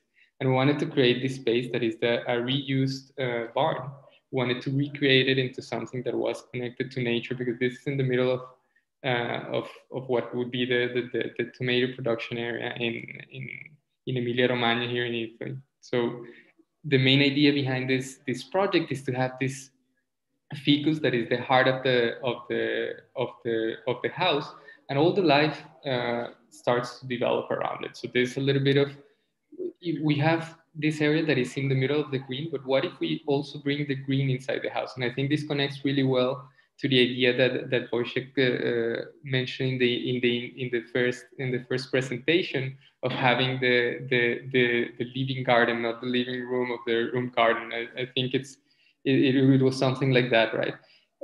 So I think we also were thinking about that, of what if you have just the green inside, and what are the spaces that can start to unfold around it. I'm not sure how is it going with time, so I'm not sure how much time do I have left in general. So Alexander, I'm not sure, like, is it 5 more minutes? It's okay, you can keep going. Okay, great. And I think this, I'm gonna go really quickly about it, because it's a little bit more about what happens at an urban scale, and some of the ideas that we have been, let's say, playing with at an urban scale. And I think the most important ones are what happens when you start having automated vehicles that start doing a lot of the things that you want to do. And this is an experiment that we're carrying out in Amsterdam with this is a project by the MIT with the Amsterdam Institute for Advanced Metropolitan Solutions, in which we have these boats that are autonomous and that go around the canals. And they could be the ones bringing you your Amazon package, or they could be the ones bringing you around the canals when you need to go from one place to another, and perhaps the streets are to fill with bicycles. But most importantly, they could be the ones that create the new public space that we have need in specific moments. So if you think about how we use public space, we use public space for large gatherings. Think about a square, for example. and how that square might be full in one moment and completely empty for days to go after that. So what if we need to have a lot of people coming together at a given moment, and we create a space that is used only for that 1 hour, and then it disappears and it becomes something else. So what we wanted to start thinking about here is, what if we can start having the city responding to the needs that we have? So this is a little bit why we call it, we usually don't call it a smart city, but we call it a sensible city. And this is a little bit of a play on words, because a sensible city has, on one hand, the idea that there are sensors that are seeing what you're doing, but it's also sensible, like a person. So it's also responding to the way that people are living on it. So this is a little bit of what we could see that might happen. So for example, what about the flower market that happens in the center of Amsterdam in the morning? What if this is something that you see in the morning, and then in the afternoon, these same boats can be used to build, for example, a bridge when something is in construction work around it. So this is a little bit of what we thought. We thought about a bridge. So this was one of the experiments that we did. And we thought that if we put a bridge floating, probably the tourist boats couldn't pass. So our idea is that if we have the boats rotating in a circle, we can always have the space between the autonomous boats that are rotating, able for the other boats to pass by. So for the manned boats, while you go from one place to another, for example. Or it can just be a water taxi. I think this is the easiest way to see it. And this is something that we were also thinking about when there is not only water. So also when you have the street. If you think about a city, the street itself are the biggest part of public space. If you think about when you walk around a city, you're on a sidewalk and you have all the space for the cars that is used very heavily in the rush hours, but maybe it's empty at 11, or maybe it's empty at 11 in the morning, or when people are having lunch, and maybe then it's busy again, and then it's empty again at night. What happens if we start changing the public space dynamically with the things that people are doing? So if during the day, for example, it's a place where cars can go, but during the night we transform this space into a place where people can have a neighborhood party. Or what happens if during the weekend this becomes a corridor where when people can use it in different ways, or it becomes the neighborhood market. So thinking about the different ways that we can use the public space that we already have and the city that is already there, the city infrastructure that is already there, could be a way to let's say, a better life for people in the future in the cities. And I think, oh, well, this is just a picture of the lo-fi prototype that we did. This was something that we developed in the summer of 2018 with Google's sister company, Sidewalk Labs. And we had this exhibited for the whole summer in Toronto. And this was a little bit of how, just an idea for people to go play with the dynamic street. So I think this policy perspective, I think I'm gonna skip it. If you want to discuss it later on, I think it's just a little part of how we can get this through collaborative planning to happen in our cities. But I think I'm gonna stop here and perhaps give way to the next presenters. Just as Boyce did, I left my contact if anyone wants to check it. Thank you very much for your presentation. So I just wanted to say that you mentioned that communication with other people as a very important aspect in our everyday life, which I agree with. I think it improves not only our well-being, but also like the efficiency of our work. So I think the projects you showed us are absolutely amazing. They're very interesting, and in terms of not only the meeting points of people and the greenery, but also like it shows us a completely new, unexpected vision of the future, which kind of reminds me of the series Black Mirror, when you completely don't know what to expect right? You know this one, I guess. Yeah. So I think these innovative ideas are exactly the solutions that we need right now in our world. So thank you very much for that.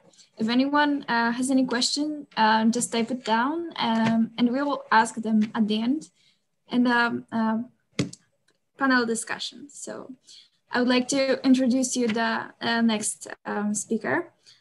She's a professor and researcher of University of Silesia at Institute of Culture Studies. Her background and experience in writing, researching, and presenting her views allow to interdisciplinary studies that she conducts. Consequently, she will analyze themes regarding census and designs methodologies that led to appreciation of them on many conferences. We are delighted to welcome our last speaker and moderator of panel discussion, Malgorzata. Thank you very much. I'm sorry. You see, I'm not in the best health condition, but I hope I'll manage. It's a great pleasure to be one of the presenters during this meeting. And about my presentation, I would like to start right now from the sharing of screen.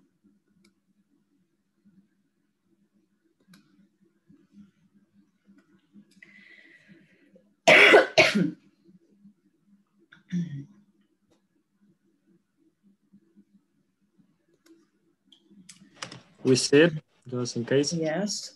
Can you see it? Yes, perfectly. Can you see? Yes?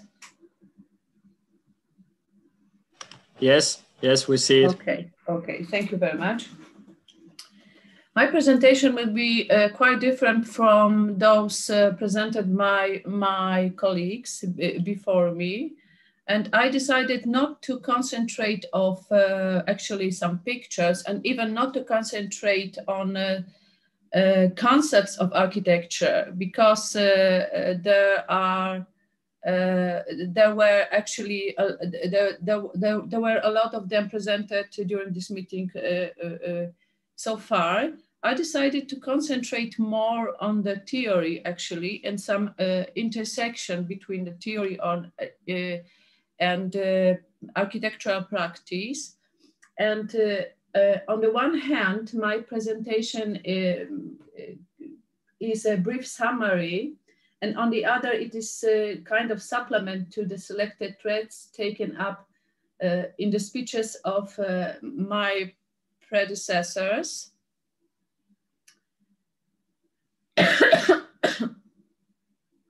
I'm sorry. Especially Wojtek in the field of issue of senses, sensory perception, and the importance of sensory information obtained through the senses. In this case, I mean, in the case of my presentation, it would be the sense of sight and the information regarding the light. However, it is not a regular lecture. It is rather sets of remarks which, in my opinion, are worth drawing the attention of architects.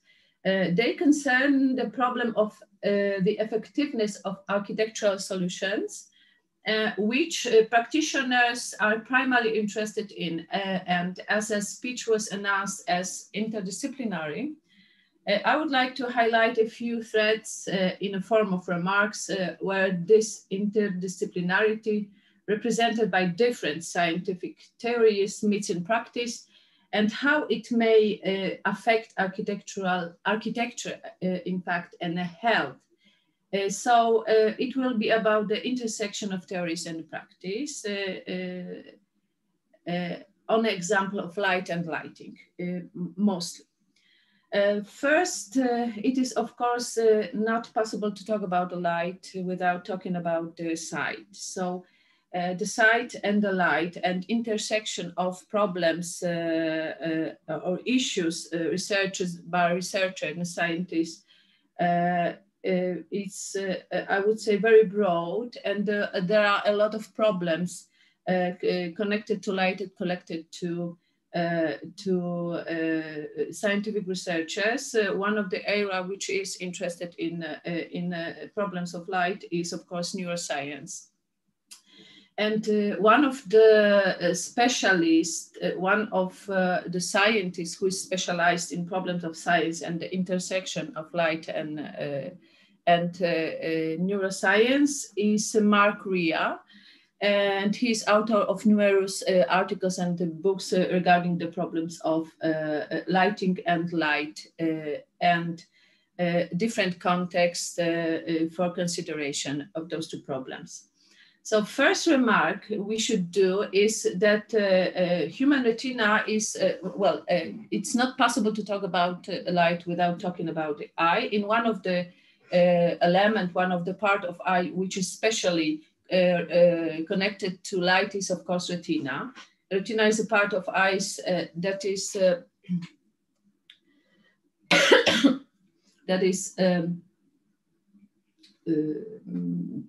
sensitive to light, and it has 5 types of photoreceptors sensitive to particular wavelengths of electromagnetic radiations, short through medium to long. I mean long waves, and the part of the retina, the fovea, especially the center of fovea, is covered by only 2 types of photoreceptors, and those 2 types are sensitive to long wave radiation, and those sensitive to middle wavelength radiation. Both are involved in the perception of contrast. The second remark we should do actually is that response to electromagnetic radiation include both the visual and non-visual system of the ray-sensitive retina. No pattern responses include, for instance, nocturnal methylation suppression. It is known that today from the neuroscience that 24-hour lighting of the retina has an influence on the biological and circadian rhythm. In the disturbance result in numerous disorders. For instance, sleep disorder, it reduces our efficiency. It can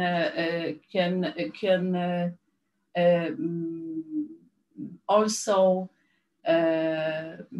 made problems with of a diabetic nature, and it can be also problems with even with the cancer. So the spectrum of disorders is actually quite big. Another non-visual effects, which is also connected to non-visual responses to the electromagnetic radiation, means light, is our alertness, the alerting effects, which actually means that we are not able to rest. We are still in the condition prepared for action one by one. So there are actually the problems with resting. Probably the best recognized visual effect is the challenge in the spectral sensitivity of the peripheral retina with the amount of radiation incident on the retina. And humans have 2 classes of photoreceptor.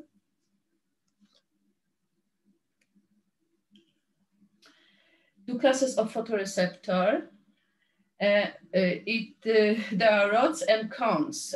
As the world level changes from now, the light level changes, nocturnal to daytime. Clear spectral sensitivity of peripheral retina gradually changes from the rod-dominated sensitivity to the cone-dominated sensitivity. It means from night scotopic light and vision to daytime photopic vision. The neurons which the neurons that connects the retina with the brain process, which connects the retina to the brain with the brain process information in the long and medium range of radiation much faster than other neural channels. Much of the visual experience relates only to these two types of radiation and these neurons. The other three are ignoring other neural channels. So they are not representative of the human visual sensitivity, the human retina to radiation. Right now, I would like to talk a little about light and lighting. First, about lighting. Actually, lighting in an architectural space may give a sense of security, allow us to detect different obstacles, allows to recognize the road, creates an atmosphere for people's meeting, just to name a few functions for it. And what is actually very interesting is that with the intention of achieving the mentioned effect, architects and also representatives or related professions rarely use the lighting levels recommended by neuroscientists. This is one of the source of the problem regarding the lighting in architecture, and especially lighting which we expect will be also the source or will be also promoting the health and healthy life. One of the sources of the states of affairs is the common equation of light and lighting. And for architects, it is necessary to realize that these are not the same phenomena. Light and lighting are not the same phenomena. And such an impression that they are the same can be actually obtained when studying the content of administrative regulations in the field of lighting. And especially when we compare the definition of light with the application of electromagnetic radiation in terms of expected benefits from lighting. And what is also important, and we have to remember, lighting design is based on evidence-based design and its application. And as such, it can provide benefits both for the visual and non-visual sphere, installed at lower energy of environment cost, more fit for purpose, and is reducing the waste of energy. So that is why it is close to neuroscience. And lighting, however, is burdened with the definition of light and its unit, the candela. Regarding light. Light is defined in terms of sensitivity of the human retina to electromagnetic radiation. And actually, no other physical quality has a basic definition of human nature. The unit of light is candela. And the unit was introduced to establish regulatory standards, and it is used in the trade and in different international activities, of course. It measures the intensity of light source, I mean luminous intensity, but it doesn't reflect the main factor of the definition of light, the sensitivity to electromagnetic radiation.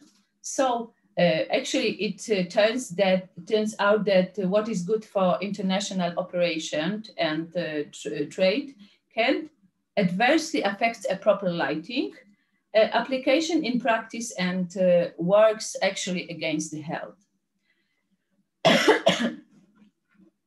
Mark Ray, stress for electromagnetic radiation is measured in watts without reference to the range of the retina sensitivity spectrum to electromagnetic waves and in the light of its unit used to characterize lighting. light turns out to be particularly quantity. So it loses, in this context, it loses its qualities. In terms of regulation, other institutions, quite different institutions, make regulation for the definition of the unit of the lighting efficiency, which is related to the spectrum of the retina's sensitivity to radiation.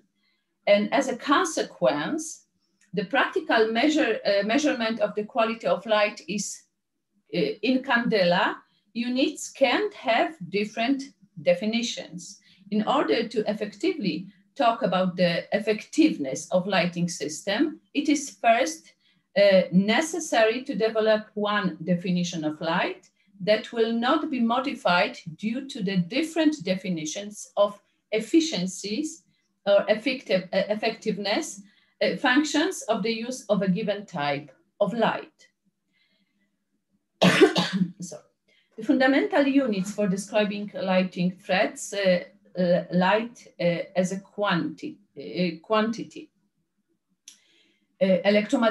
Magnetic radiation is measured in watts, so it means that without waging any spectral function.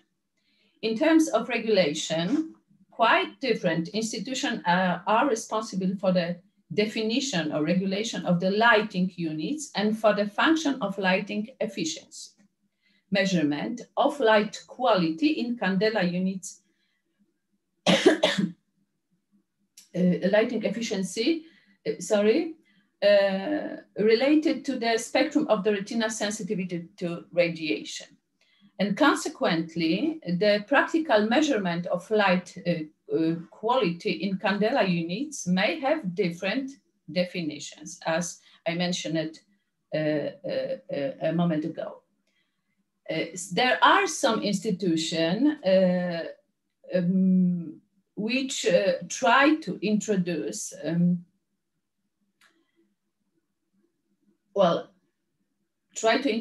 or list many lighting efficiency function, each of which can be used to calculate light source intensity using the same units simultaneously. There is therefore a need for a single word definition that does not compromise the criteria for the effective use of lighting. And some of the institutions already introducing new lighting efficiency features based on the neuroscience. Therefore, also the postulated by definition of light should also be based on neuroscience. So there is a strong postulation for changing the definition of light and the criteria based upon this definition. The choice of light and type of light is often not a designer choice, as you know probably very well, but it's regulated by the authorities. All lighting standards actually are based on photopic lighting. I mean, this lighting which is characteristic to the daylight, the bright light.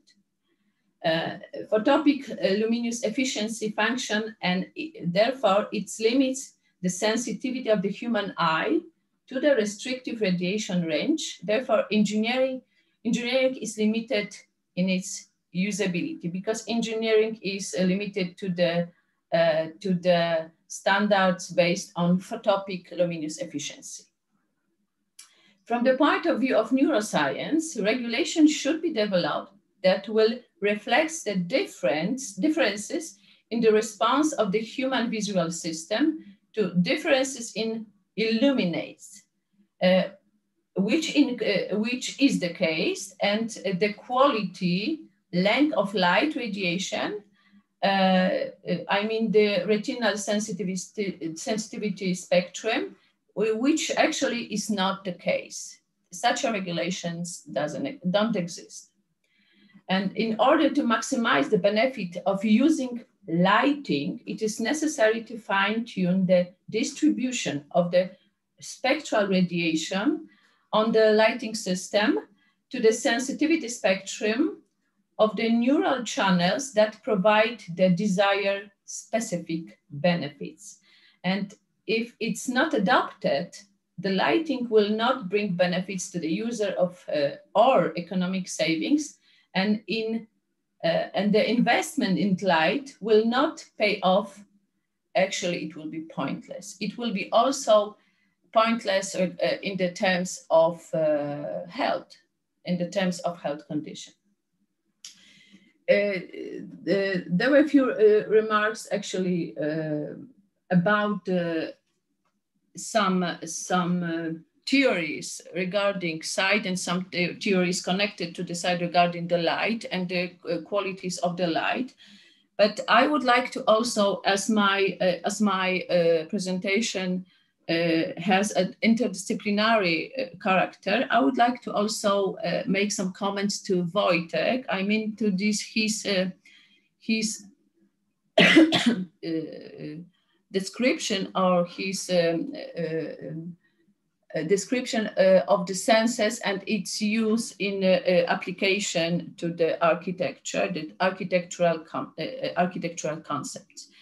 Actually, this is not so obvious, and the Palasma who was mentioned by Wojtek actually is very concerned with the problem of experience, actually sensory experience. But the sensory experience is only one of the problems regarding the senses, because the problem of the senses in the era of science is actually has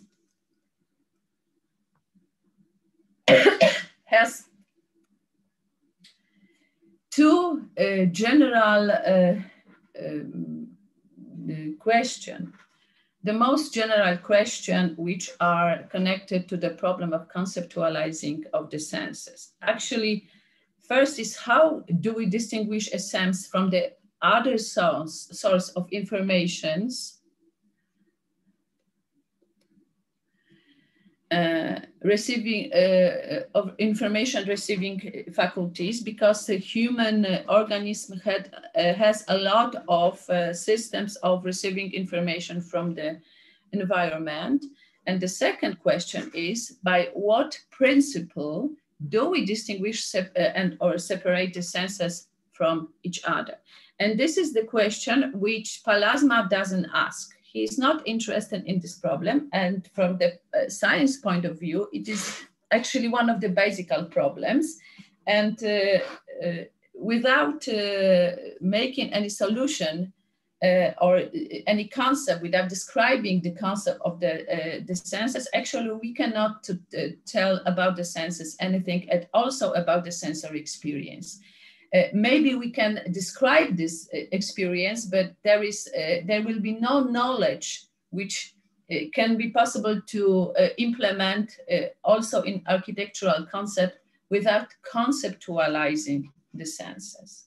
So to presenting the way how the senses are understood in a different context, because actually almost all of the science is concerned with senses, has its own concept of the senses and sensory perception.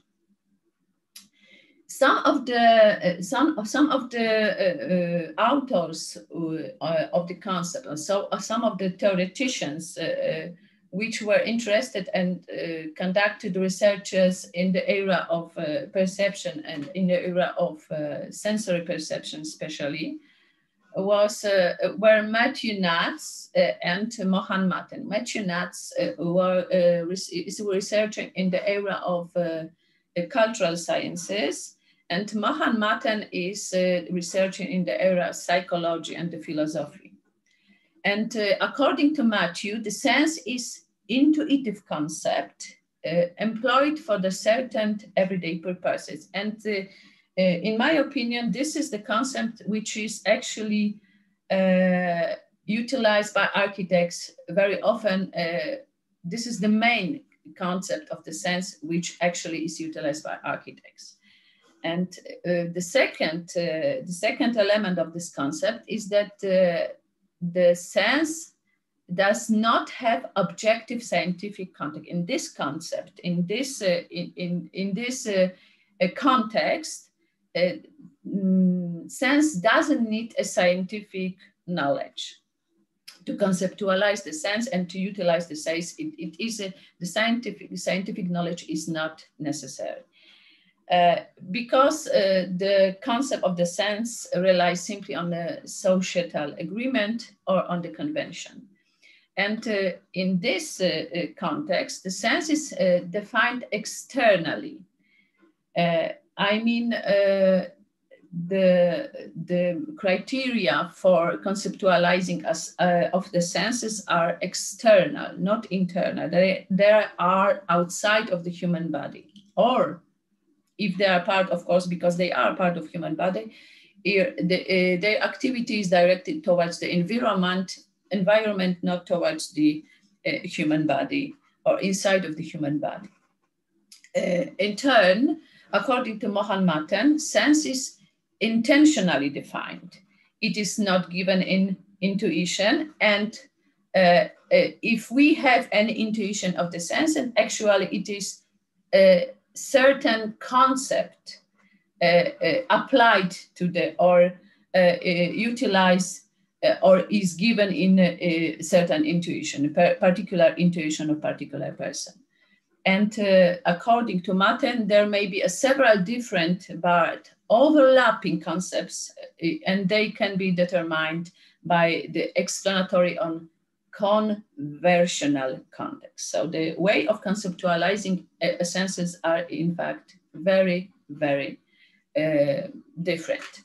So, and giving the particular concept, the applying of the sensory information or the understanding of sensory information may be different and may differs in different cultures and for different, of course, purposes.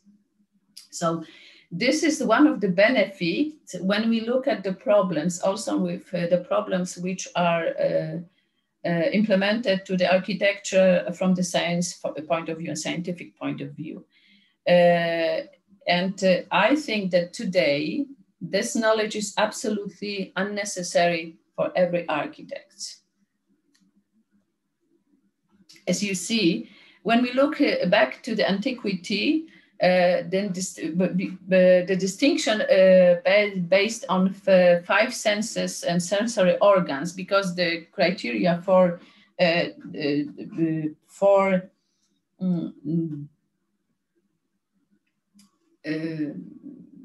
separating senses from each other, from the criteria for a definition of the senses, actually was based on mainly and primarily on the 5 sensory organs.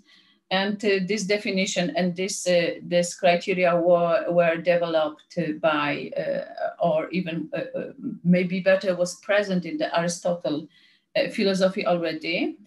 And why it was the main criteria for conceptualizing the senses. And one was because they were effective tools for detecting sensory information in the outside world. So it was one. And the second was because they were capable of learning. And the third important was because they were partially accessible to the consciousness of the observer of the environment. And what does it mean? It suggests us that not every sensory information is accessible to our consciousness, not every sensory information we are aware of. And that means that not every sensory information we can use or utilize in architecture, even if it acts in environment. So it is very important to know that the criteria of 5 senses are not enough. They are not actually efficient enough to base entire designing, for instance, only with the connection to those five senses. I mean those basic elements which are the base for the distinction of the five senses. I mean physical organs. For every sense, we know the physical organ is quite different. And when the neuroscience was developed, the vision or the conceptualizing of senses changed dramatically, because physical organ was replaced with the energy and the stimulants. And the properties of receptors was those who determine the modalities of the sensory system. But right now, the situation is, giving into consideration that the technology is still developing and it is more and more advanced, that in the nearest future, there will be a fusion of physical and a virtual dimension. So the biology and artificial products will connect, and we will be talking about the sensory information also, and about the sensory organs, and the concept quite different, even if we talk from the perspective of neuroscience. So this is another profit from considering the different theories from the different sciences, different areas. Then architecture and they can benefit to architecture, I think, in many areas and in many problems. And I think it is, I would like to finish in that moment. Thank you very much for your presence and for your attention. Thank you so much, Malgorzata. In our opinion, we've been also discussing it, and sometimes it's really, in our opinion, sometimes it's really important and significant to listen different professions, different professionals, to understand what we are looking at, what we are hearing, what we are smelling, or how we perceive these surroundings that we are located in, that we inhabit. And also it includes the space of living, as we get to know them very well for the last few months. And I think that the invitation of Malgorzata was really significant to explain and understand what Wojciech and Justyna were saying, but in more theoretical ways. And I think it was done beautifully, and I hope many can relate to these factors. And also, I think it highlights that sometimes we don't need to maybe consider that it is not necessary to consider everything. One more time. Sometimes that parameters don't need to be considered, but maybe it's better to reconsider them. And this is what Le Corbusier was saying, and this is what I want to come back in the latest stage. But for now, I would like to wait a little bit longer with the final conclusions. And because the structure of this symposium was arranged to give us all knowledge that is required to debate. And I hope you can relate to after the talks of professionals from different countries and with different specializations. And Malgorzata, who was just speaking, will lead this panel discussion and ask the questions to our guest speakers. And if you want, you may ask the questions as I was mentioning to you earlier, and we will answer them at the end. Thank you. Thank you very much. It is my great pleasure to moderate this discussion. And actually, I have two basic questions for all of the guest speakers. For we have a lot of questions on a chat window. So it looks like a lot of students are waiting for responses for their questions and prepared to listen to answers from our guest speakers. So I would like to ask you two basic questions. First is, will the coronavirus really revolutionize architecture? I mean, crises require quick reaction, and architectural projects, especially the large-scale opens, large-scale ones. But the problem which is connected to that is actually whether those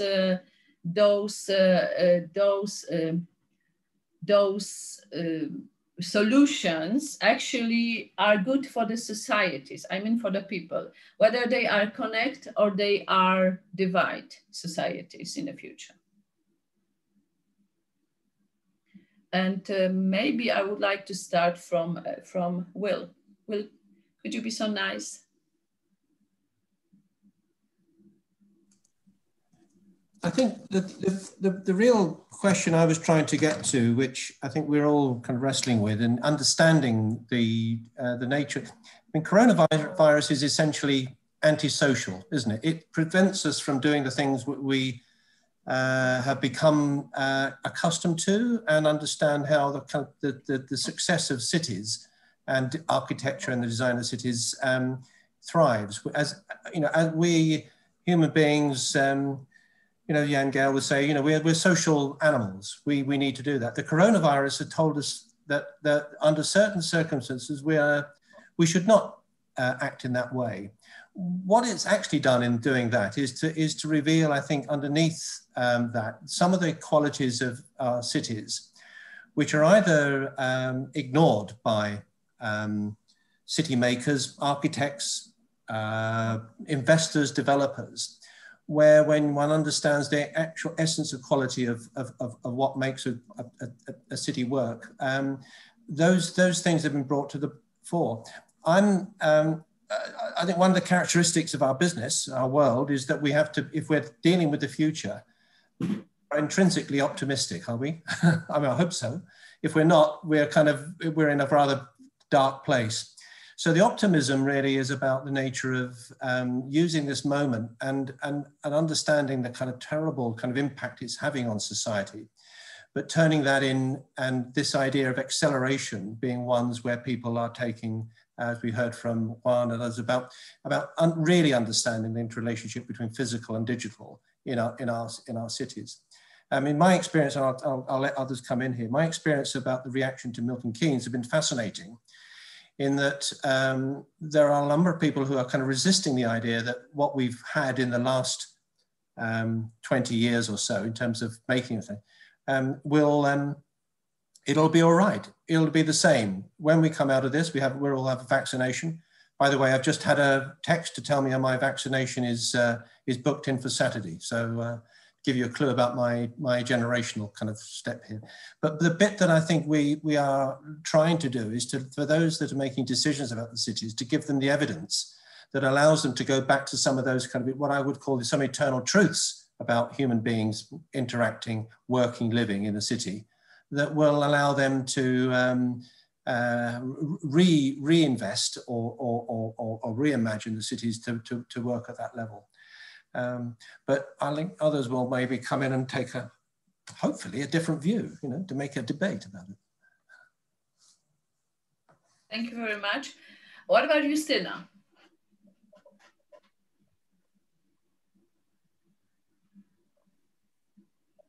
Can you hear me?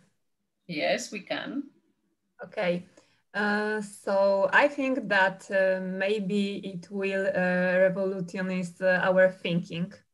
No man knows and cannot know what the final outcome of a given course will be for themselves and of others. Architecture is about solving problems and needs that currently affect us.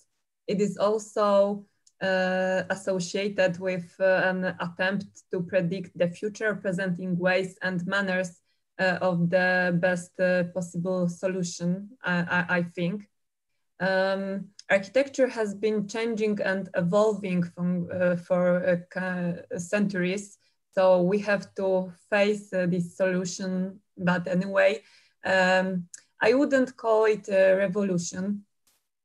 I think that the challenge in architecture professions faces in the COVID era, it is discover and take advantage of the opportunities created by the rapidly developing computer technology and the ability to obtain maybe another process and manage huge amounts of data and information at a rapid pace. And the most important, I think, that is the cooperation with specialists in other fields of science. Such as programming engineer, modern technologies, robotics, biotechnology,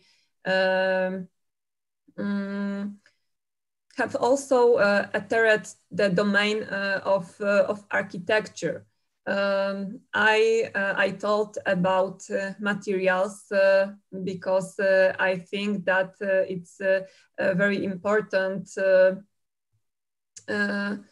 where we live and what is opposite of us.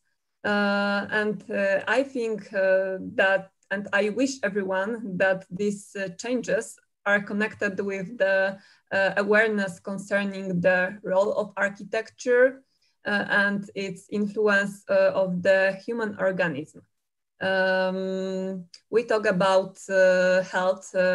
This is the topic, this conference. And I think that organism is not only a structure, but the characteristic way of the interaction of the space, materials, and the outside world surrounding us, which have huge influence on mental and physical condition. For example, there are phenomena such as sick building syndrome. This syndrome is connected with a health condition of building users and concerns to little amount of fresh air and the bad quality of the finishing of the facility. Physical and chemical properties of the used materials have a key impact of our health. I think that because of the pandemic solution, we can pay more attention to it in the design process. Despite cultural, historical, and climate differences, I think that people behave similarly and they look for the same. For example, contact with another people, warmth, hope, love, a safe future, and a place for their own. These are humans' basic needs, I think. And for me, the most surprising was the fact that people themselves start talking about their needs. I talked to my friend and many of them ask whether it is possible to design a place for growing plants in housing projects. I think that on the one hand, COVID is awful, but the other hand, another people think about environment, ecology, better places in the earth.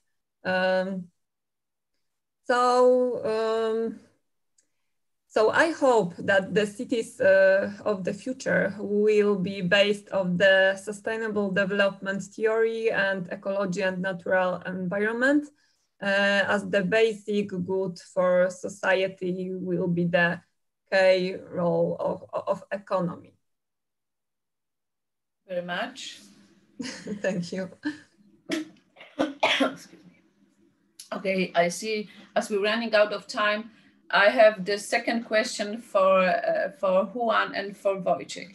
Could you tell me what are your biggest threats and biggest hopes for the future regarding the situation with the pandemic? Biggest hopes and biggest threats in the area of architecture, of course, for you as a designers.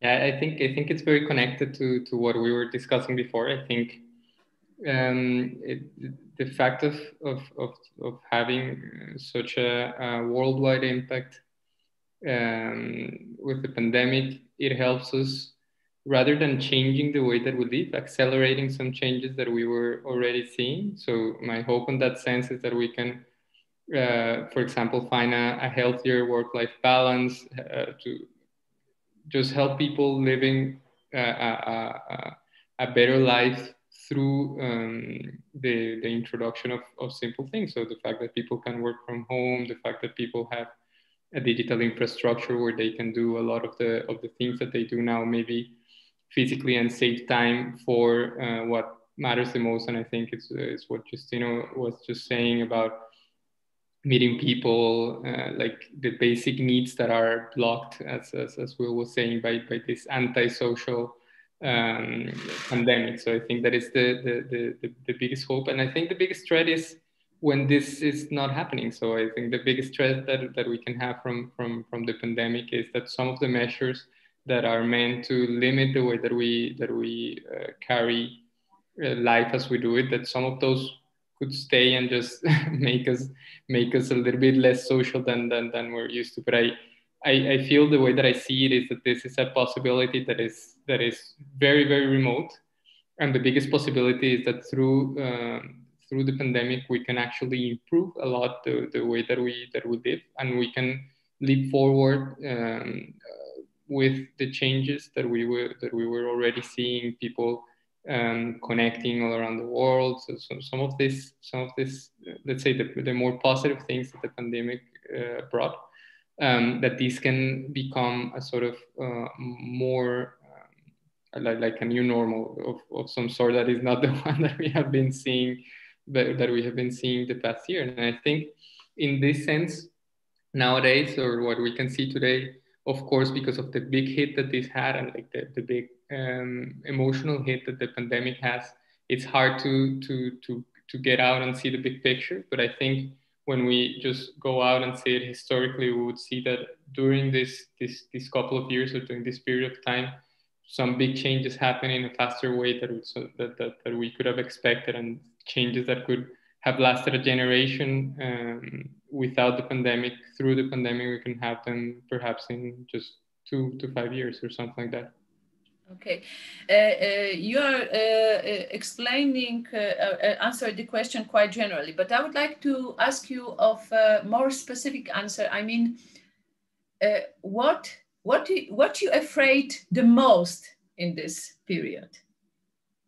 Not being able to travel, actually.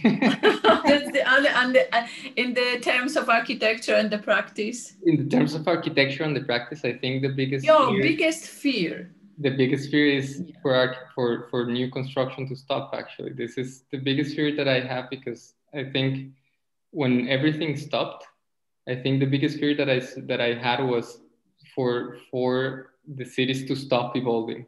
So for actually that it's a general fear, just the stop, and a particular fear that is like, will I be out of a job in the next few months? So I don't know if that is what you meant.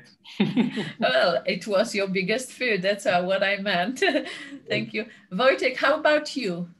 Okay, so about me, what I've noticed during the pandemic is that people realized what is important for them, both in the positive way and in the negative way. So I must say that I agree with what Justyna said previously, that the coronavirus will affect architecture, but it won't be a revolution, because we are conscious about our need for proximity of things. We know about our need to be close to green spaces in the city. So these are some needs that it's not like that these human needs appeared right now when the pandemic started, but this is something that these are people needs that existed always, but now we as people, but also as architects, are more conscious about them. So my hope is that in architecture, we will be more concentrated in human needs than it's been previously, and we'll be more conscious on what the human needs will be. And the second thing that I would like to touch is the digital revolution. And for me, it's both a hope and a threat, because it was great that what Juan Carlos presented during his presentation, when he presented some examples of how the digital technology can help us in our everyday life and in the future. But on the other hand, I'm afraid if the digital technology won't dominate our life, because imagine that currently we are doing a lot of things at once. And for example, you are driving a car, and with our second hand, we are using a mobile phone and writing a message. So our iPhones and our smartphones accompany us every day. Each week I receive a notification from my smartphone how many hours a day I spend, and I'm always scared. Oh, wow, it's so many hours every day that I spend with our iPhones. And because of that, our life moves to the digital sphere. And I'm afraid that in the future it will be bigger and bigger, and the digital devices will dominate our life even more than now. But so it's also interesting what Juan Carlos thinks about that, and if he's not afraid of that in the future. Carlos, Juan? No, I need to, like, as part of the kind of vision that we have here in the studio, we always have like almost a blind faith in technology. But I think the important thing with that is that technology needs to be used it's a means. It's not the objective. So it's just a means to an end that is improving people's life. In the moment that it becomes something beyond that, then we have a problem. But as long as we can just use it as we have used other instruments like throughout history to improve the way that we live, I think we're good to go. Like less Black Mirror and more like something different. I don't know. Okay. Thank you.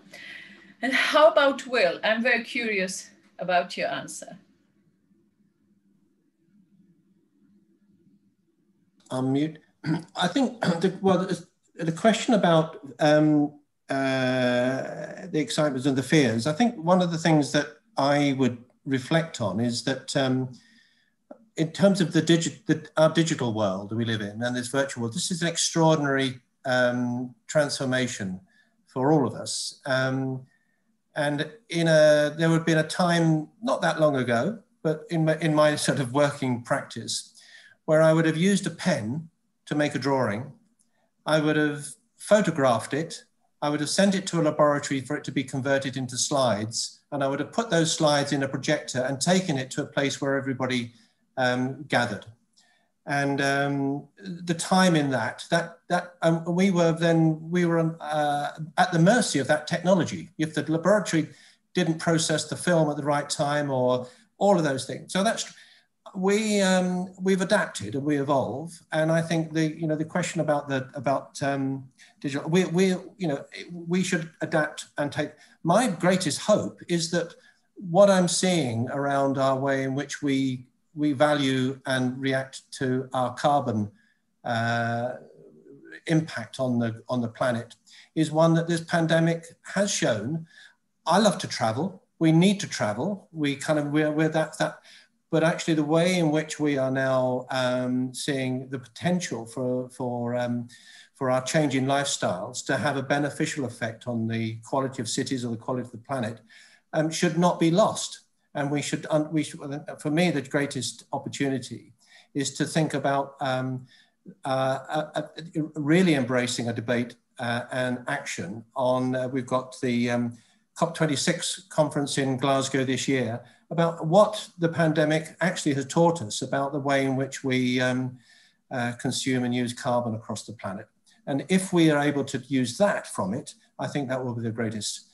You know, we'll all want to get together and have coffee somewhere, right? Then I can see that, one of maybe Alexander's commitments to us all is that when this is over, we'll meet somewhere in Central Europe and have a coffee and a proper conversation in convivial surroundings. But let's try and,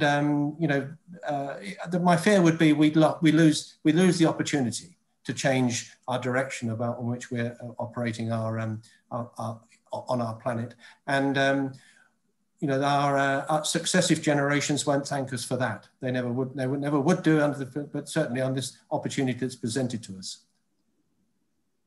And what about the fears and hopes in terms of health? Actually, it's the main issue, the main topic of this meeting.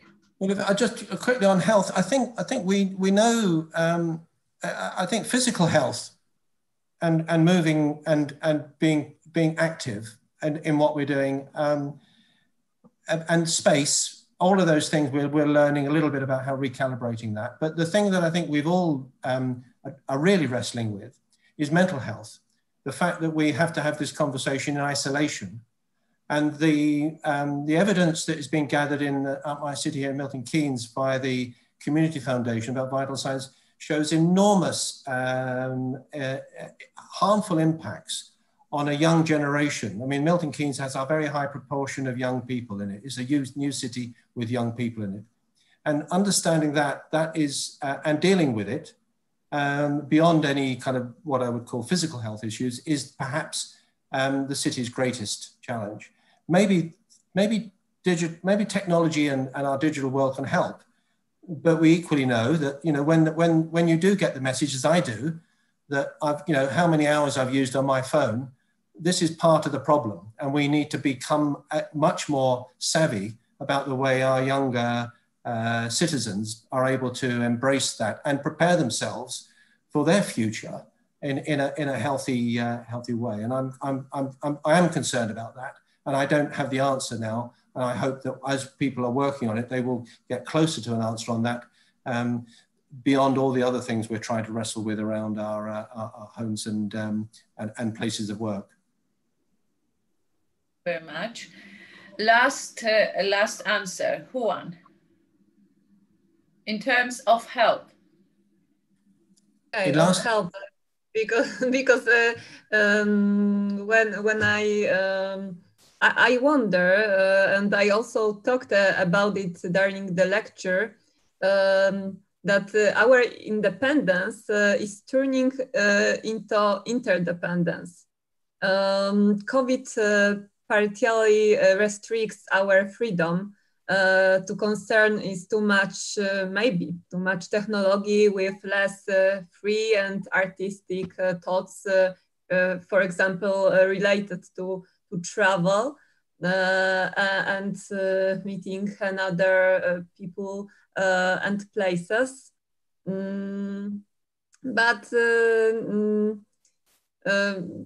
But it's something like the challenge for us and for architectural profession to discover another ways, for example. Thanks. Okay. Wojtek? Okay, so I will answer in another way because also I will touch my topic from the lecture, which was senses, because about the health, because I think it's also connected with our brain, and I must say that our brain is very lazy. Our brain doesn't like something like information overload. So just to give you example, when you get a new smartphone, and you say that, well, I need 1 week to get familiarized with that, it means that it's designed in a bad way, because we have to sacrifice the energy of our brain to learn it. And that's how architecture should look like. It shouldn't, the architecture should be clear. When we design a space, we shouldn't concentrate on designing a brave form that will be dominating the environment, but it should be clever. So when we design that, our buildings and our interiors and our public spaces, our urban spaces, it should be as simple as possible. And when I'm saying as simple as possible, I mean that when I get to a building, I don't have to think where to go, where is the entrance, where is the room that I'm looking for, but it should be obvious. So that's the first thing. It means our mental, the health of our brain, but also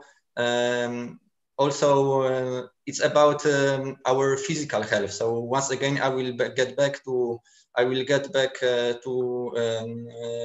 what Justyna said, because she mentioned the sick building syndrome, and during her presentation, she also said about changing our mind about materials. And so she gave some examples of obvious materials and non-obvious materials. So we should use innovative materials to make our buildings also health for our physical health. So it means materials that are not producing any poisonous effects on our health. Thanks. And the last answer, because closing this discussion, Juan? I think the biggest fear, of course, it's more related to mental health. So I think it's what we saw most affected. What's most affected recently. I think the physical health is something that we have had as a subject from quite a bit, and it's something that we can do a lot of work into. But I think that the subject of mental health was something that was really brought up by the pandemic and by this last months and this last year situation. So I think maybe the fear is that if we don't do something to change the way that we build and that we in general go about our lives in terms of having mental health, I think that would be a big problem for sure. Okay, thank you very much for all the answers, for the participation in this discussion, and I wish you all a lot of health for now and for the future. Thank you very much. Thank you so much. Just a few questions from the audience to a few particular person. And the first one, there is a question from Saris, if I pronounce it well, to Will. Which city layout, style, radical or grid or linear, do you think is the most successful one? Oh, it's not a choice. It was, in a sense, both work in their own terms for whatever.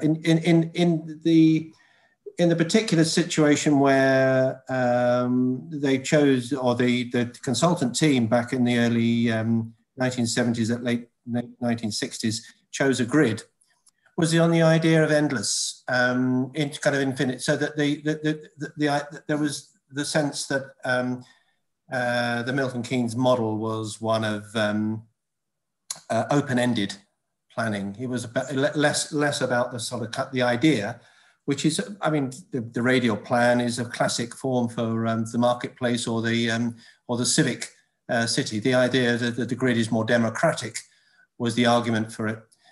So depending on where and how you wish to kind of shape the future, each of those, as long as they're, as it were, the kind of the requirements of each are fully met and run through. The tension with the grid system in Milton Keynes is that people imagine Milton Keynes as being radial. And that sends a whole series of different discussions about what constitutes centrality and radiality. I think the issue for any future plan would be that the circumstances, the politics, the people, the communities that will shape it will determine it. Thank you so much. I hope Saris is delighted to hear this answer. And the next one from Sila is about to Juan. What about a strategy that is not about planimetric form and style? You need to. An interesting, yeah, this is an interesting one because I'm not quite sure what is meant by that. So I think most of the strategies when you build are not necessarily, and in particular with the projects that I was showing, they don't come from form or from style, but they come more from the people. So I think that the important thing, and it's also the center of the way that we approach projects here.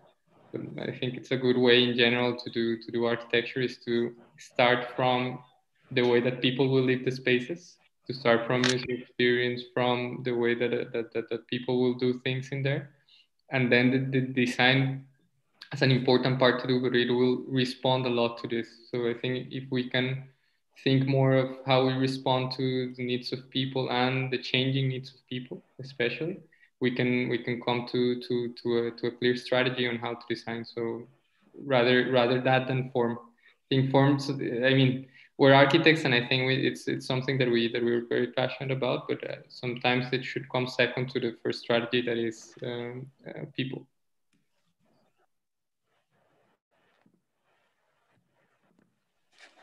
Okay, thank you so much. And the last one to all of you. And how can we taste and smell across digital platforms? I can go first.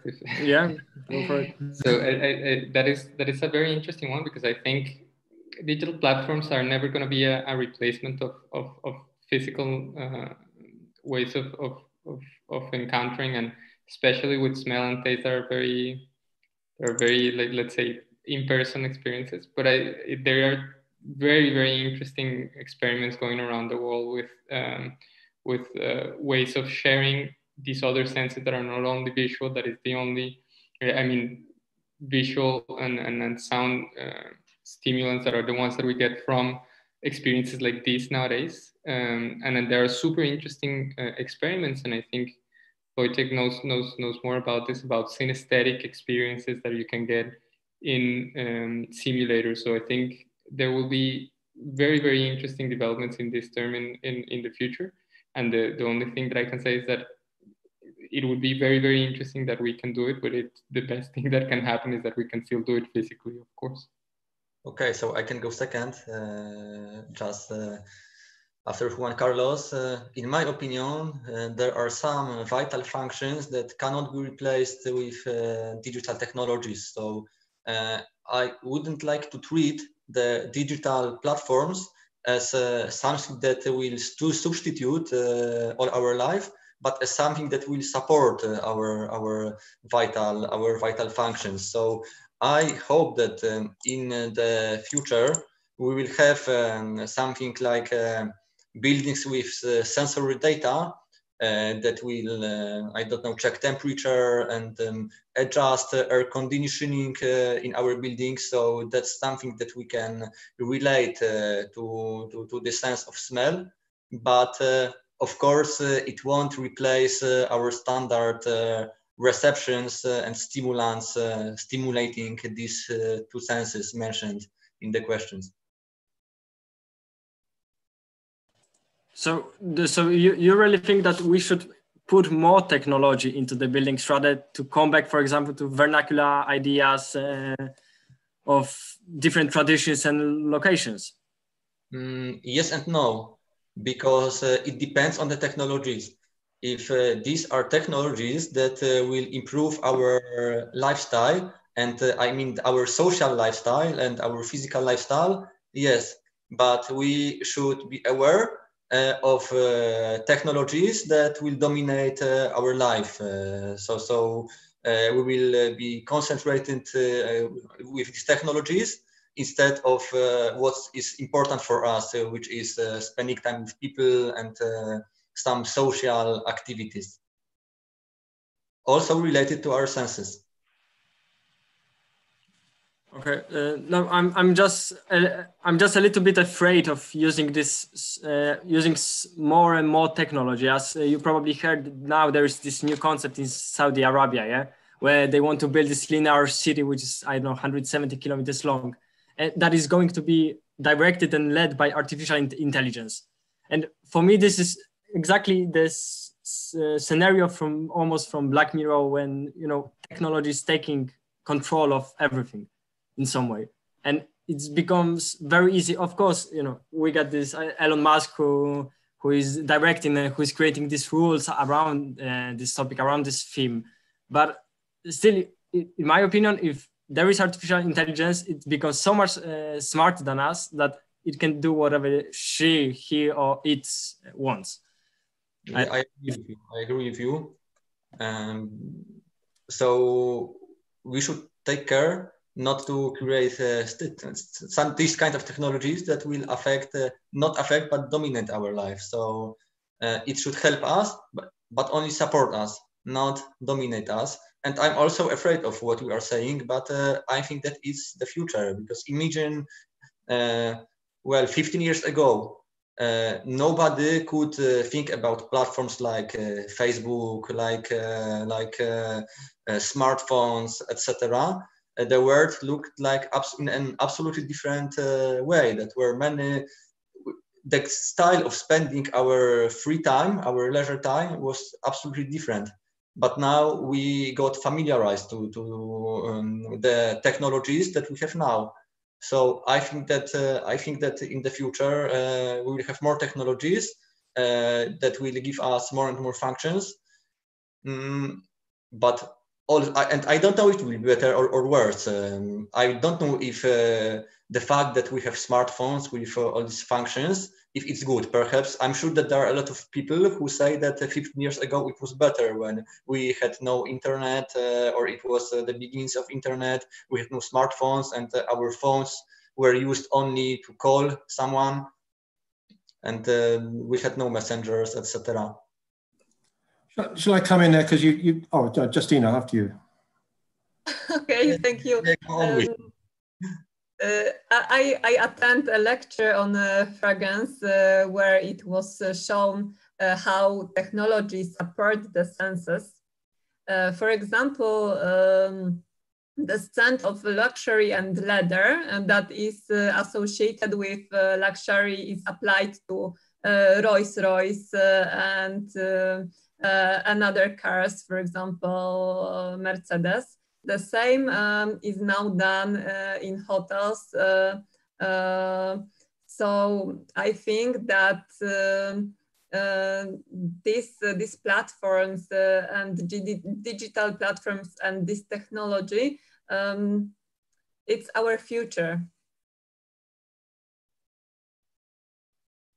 Actually, I would say it is our present already. Yeah. I'll just quickly come in, because you mentioned something about what was it like 50 years ago. You know, I think one of the things that strikes me is that I'm conscious that there is now there is a community of digital natives. I mean, I struggle, but I'm enjoying the kind of struggle to be equipped. The optimist in me about this platform, the community, is about the positives that communication can give. We see so many negatives, but there are positives in that the communication of information that helps people change attitudes about the way we live and about the ways in which we can reach a much greater range of people with the right sort of story. It gives me some hope that it can be used to the best. I also think that we will be seeing places unlike this line or whatever, which it sounds horrific, but actually places which I know exist, which is in the presence, where you go, where you can leave your phone at the door. You know, there is no Wi-Fi, there is no communication. There's the smell of the grass, the flowers, the sounds of the birds and the wind in the trees, and the taste of the water, fresh water, and things that are really, really important to us. And the issue around that is at the moment it's becoming, these are things that people are actually discovering are important to them. It's the extent to which it becomes a major part of our lives and helps us then to, if it's necessary, re-import those back into the cities that we are helping shape and design. And we're seeing that in some of the presentations today. People value that. And we're using digital to get to the demonstration where we can deliver that, but that isn't the end. The purpose of it is to help us to get to that world, Thomas More's utopia, but without driving us mad on the way. So I'm an optimist, but I'll put my phone down now. Thank you. And yes, that's why I'm talking about nature and the materials from which architecture is made. But that's why I will agree with you too.